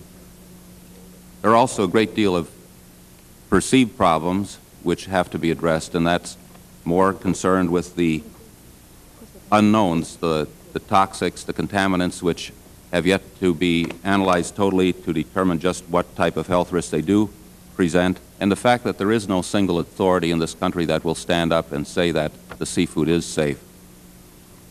But we're concerned primarily because the industry is changing. There are quite a few things happening now that will require greater attention from the regulatory authorities. First, there are many new species that are being brought into our market from around the world, and while this is an attribute in that we provide variety to the diet, it also does bring in the unknown in many cases. There is an emergence of processing facilities in the developing nations which need to be addressed because we're not too sure what just is happening in places like the Philippines, Thailand, Taiwan, and so on. And the system right now only calls for checking on these at the port of entry when the product gets here. We think the system must be changed to provide for procedures overseas as well. Aquaculture has been cited as a new area of concern, and we agree with that. It's going to become our most important source of product in the future, and we have to look at it in the area of medications and feedstuffs, all of which have to be monitored. There's new processing technology. Product is coming to the market now that is high-tech food science in terms of some of the combinations of protein from fish with meat proteins. So this is a new area of concern. More ready-to-eat, fully processed seafood is going to the marketplace, which means that our processing facilities must be subjected to greater controls for sanitation and procedural observations. We're processing at sea, which means that the plants are actually out of the easy access of the inspectors. The medical scientists are coming up with new bacteria and viruses which do require special attention and new attentions. And then finally, we are concerned with the continuing degradation of the environment and what it may mean to the healthfulness of the product that is coming from our coastal areas. So all of this has prompted our institute to try to make something happen, and we initiated the congressional action in 1985, which has resulted in the study that was discussed here by Mr. Brennan, and we're looking forward to that. We were hoping that this entire subject of inspection and changing the system could be done in a fairly organized manner, in that we got the study started back in 1986 after the 85 Congress. We're hoping that it could develop the new system, really come to grips with the cost, because it includes economic analysis as to what it will cost the taxpayer and the industry. We are hoping that the questions of healthfulness or the safety concerns could be studied by the National Academy of Science, which it's doing now, and separate the fact from the fiction on these so we knew exactly what we were dealing with. And we were hoping that all of this could be brought to Congress at the end of the study period and say, here it is, a recommendation to do something new and to put some comprehension into the system of seafood inspection. But it seems as if events have overtaken us in a certain extent, and we're now into the legislative process before the homework has been totally completed. But perhaps it'll come to grips and meet at the end of the term here, with the study work being done about the time that Congress feels it would be useful to start something going. The system that we envision is detailed in my testimony, so I won't go through it here. We have given a great deal of thought as to which agency we think should do the job, and there are pros and cons for all three of the agencies that would seem to make sense. They all have attributes. There are some negatives for each of them, but on balance, our institute believes that the best place for this program would be in the Department of Agriculture. We talked about paying for it earlier in the course of this hearing, and the industry does believe that as long as the inspection system for meat and poultry is going to be paid for by appropriated funds, simple fairness would dictate that the system that would be legislated here be paid for by appropriated funds. Mr. Chairman, that concludes the summary of what we have to say this afternoon, I should say, and we're open to any questions you may have. Mr. Whiting, the committee thanks you for your very helpful testimony. Your entire statement will be inserted into the record, and the chair recognizes the distinguished gentleman from Oregon, Mr. Whiting. Thank you very much, Mr. Chairman. Mr. Whiting, thank you very much as well for your statement. Chairman Dingell discussed this matter of the economic frauds, and I as well am very concerned about it. Do you think that there need to be stiffer penalties in terms of dealing with these economic frauds, such as mislabeling and overglazing and things of this nature?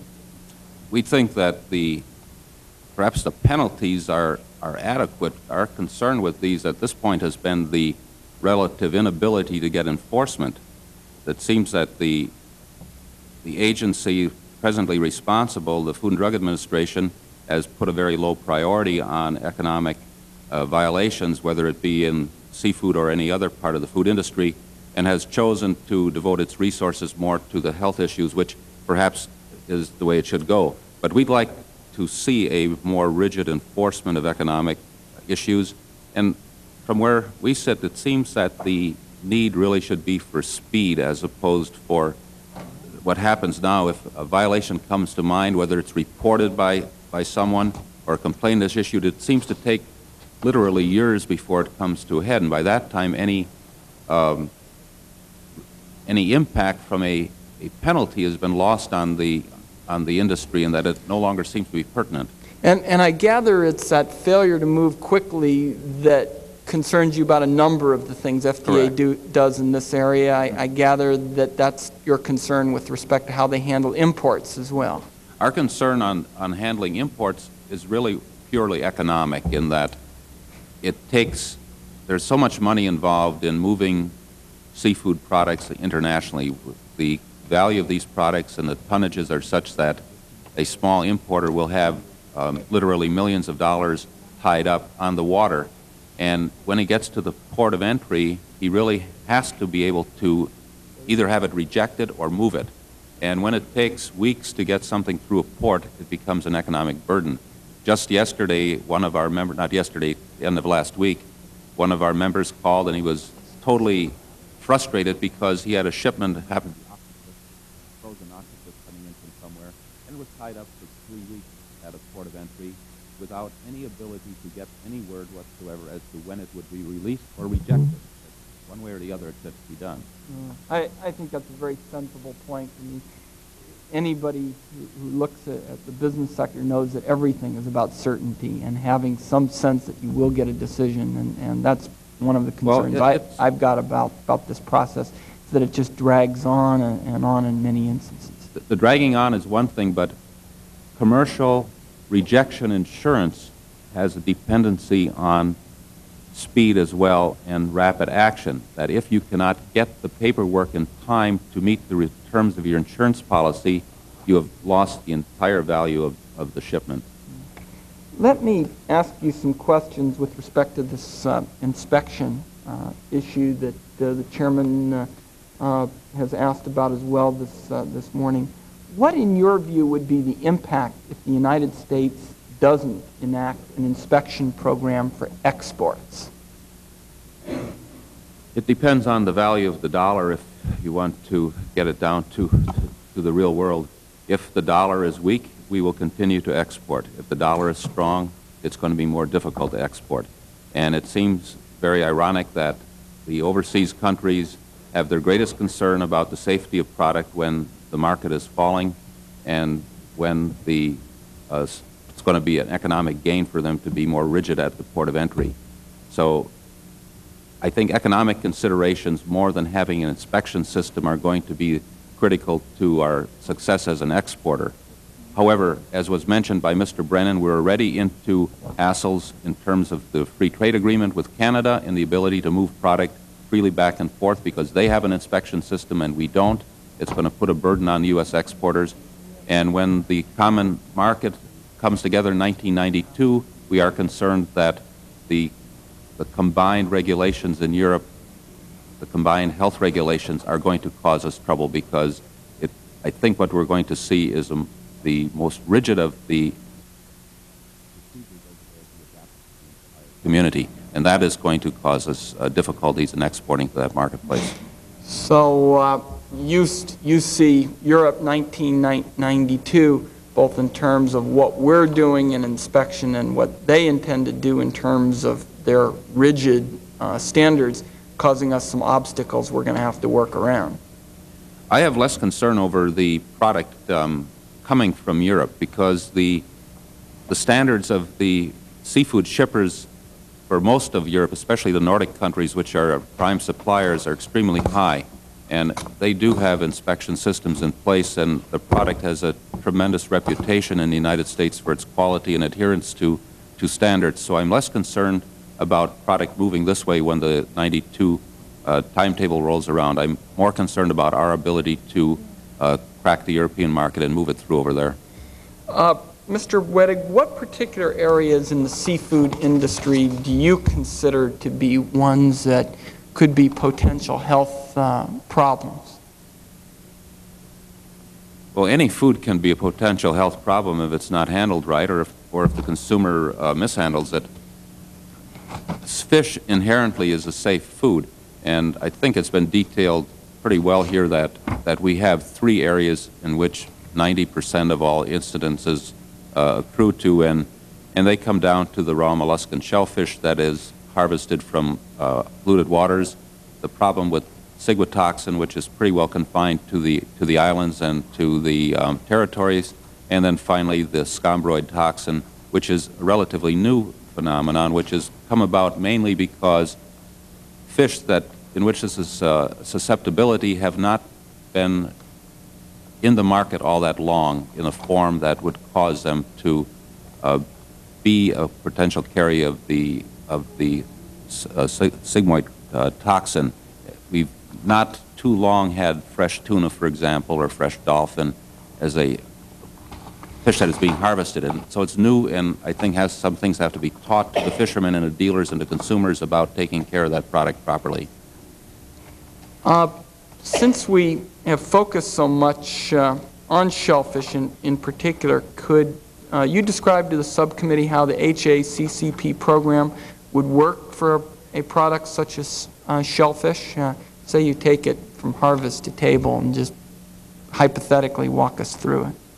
Well, we would see the HACCP program being employed in the dealers, the buying plants for the shellfish industry, and one of the first critical points, control point, or the first one would have to be the verification of the raw material coming from open waters, and that would be the most important part of HACCP for the mollusk and shellfish industry.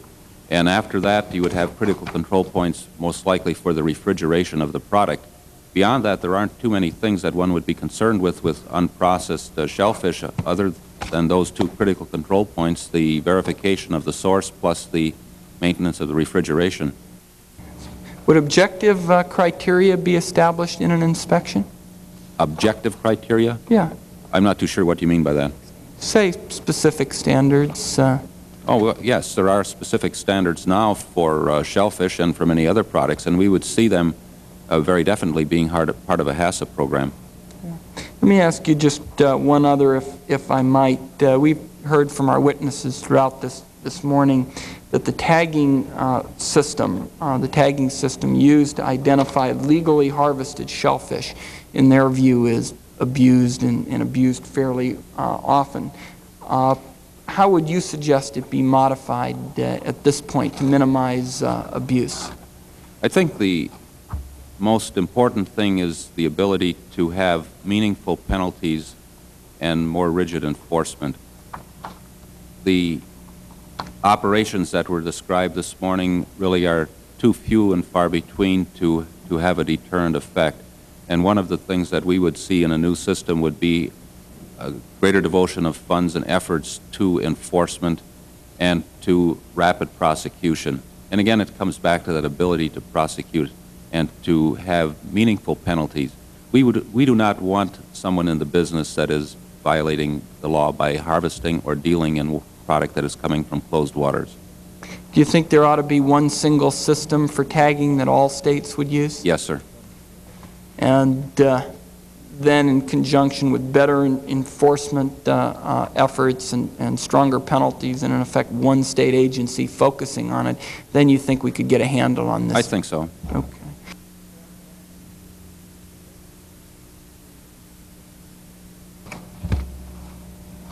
He wants me to keep going.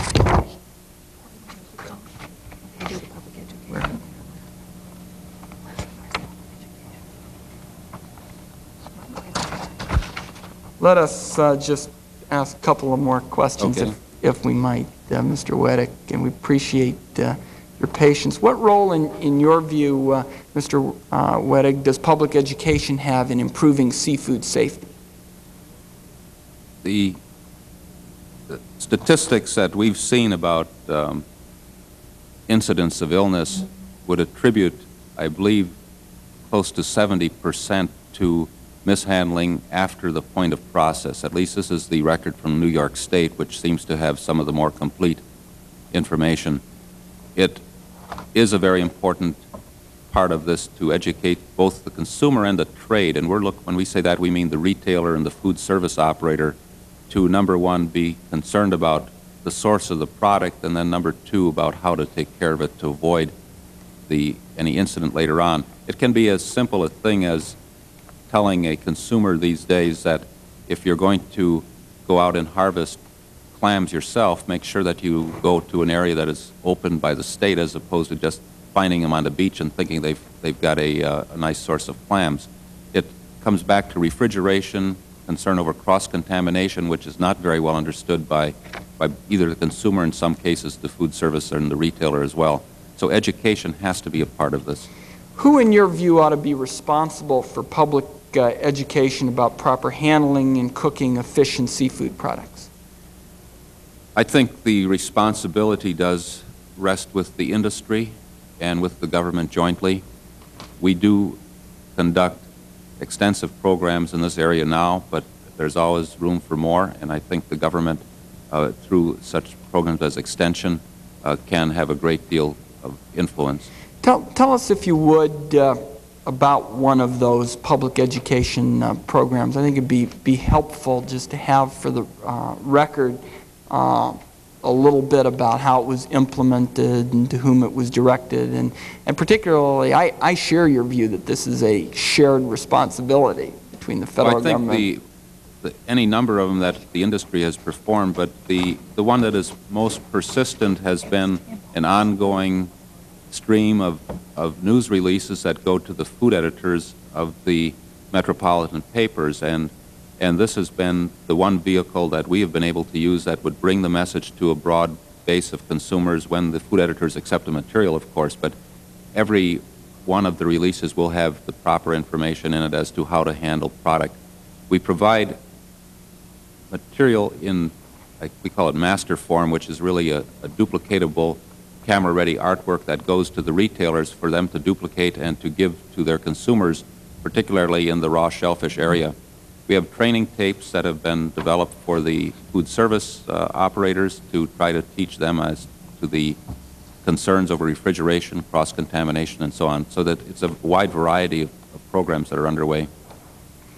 Let me ask you one question with respect to the seafood import situation, and one that I have felt is that the Food and Drug Administration ought to be moving faster in terms of trying to get these MOUs with other countries, and it seems the ones that we have can be very effective. And my question to you is, why don't we have more of them? We receive fish and seafood products from over 120 countries, but at this point we have less than 10 MOUs.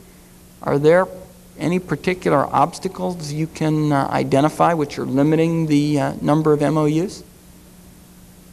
My understanding of it is that the MOUs with the foreign countries have been developed primarily in the area of raw shellfish, where the concern has to be over the monitoring of the growing waters. The bulk of the countries that send in product do not send that type of product in. They're sending in usually frozen fish products, and the system has been aimed at monitoring that product at the port of entry, because it can be stopped at the port and it can be analyzed or sampled and analyzed at that point in time, so that the MOU has not seemed to be necessary, even though there have been relations developed with some of the South Asian countries where those countries have certified that certain practices in their plants would meet our standards. We'll ask FDA about that point as well, and it may more properly be framed towards them. What's your assessment of FDA's efforts in the area of microbiological research? I think it is the premier agency and has the greatest capability in this area. I personally believe they've done a good job in ferreting out the microbiological concerns. And it's your view that additional work is needed in this area? Additional funding for work in this area? There are unanswered questions with many of the microbiological concerns, particularly the relationship of dosage to illness is one that does give us some trouble, in that the mere presence of some of the pathogens doesn't necessarily mean the product is unsafe.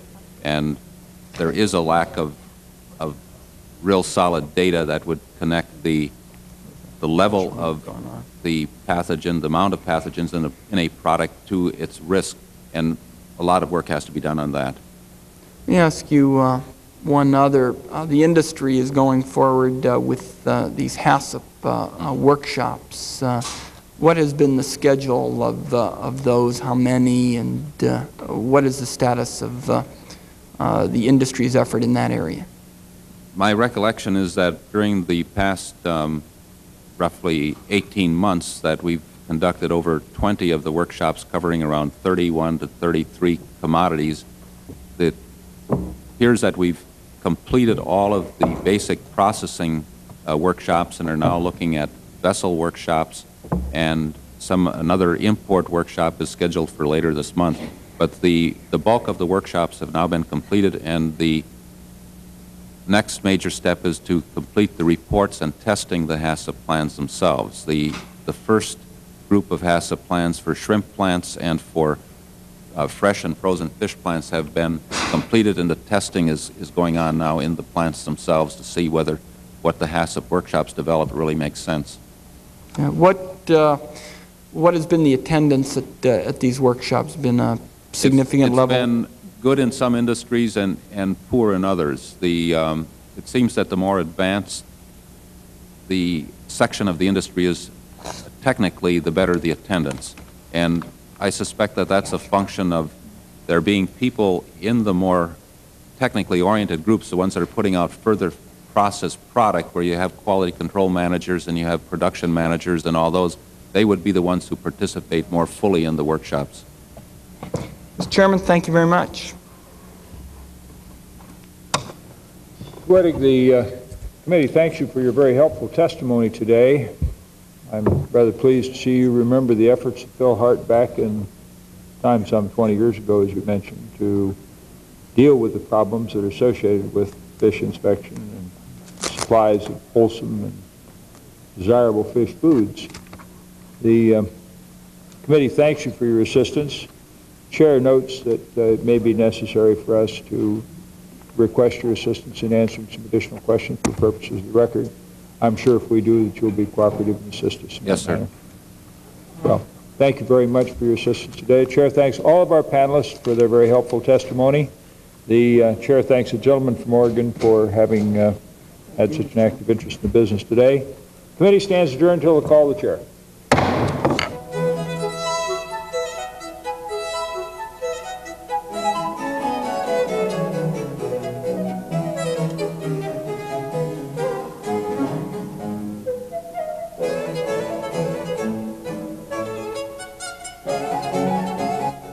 If you'd like more information on this hearing on mandatory seafood inspection, you can write to the House Energy and Commerce Oversight and Investigation Subcommittee in room 2323 of the Rayburn Office Building in Washington, D.C.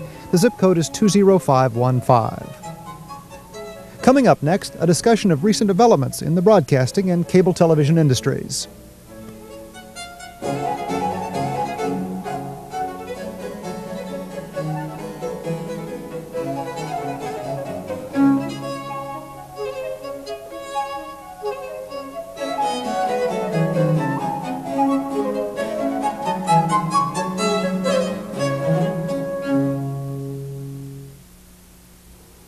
Did you know that C-SPAN publishes a weekly newspaper? It's called the C-SPAN Update, and it's a useful companion to your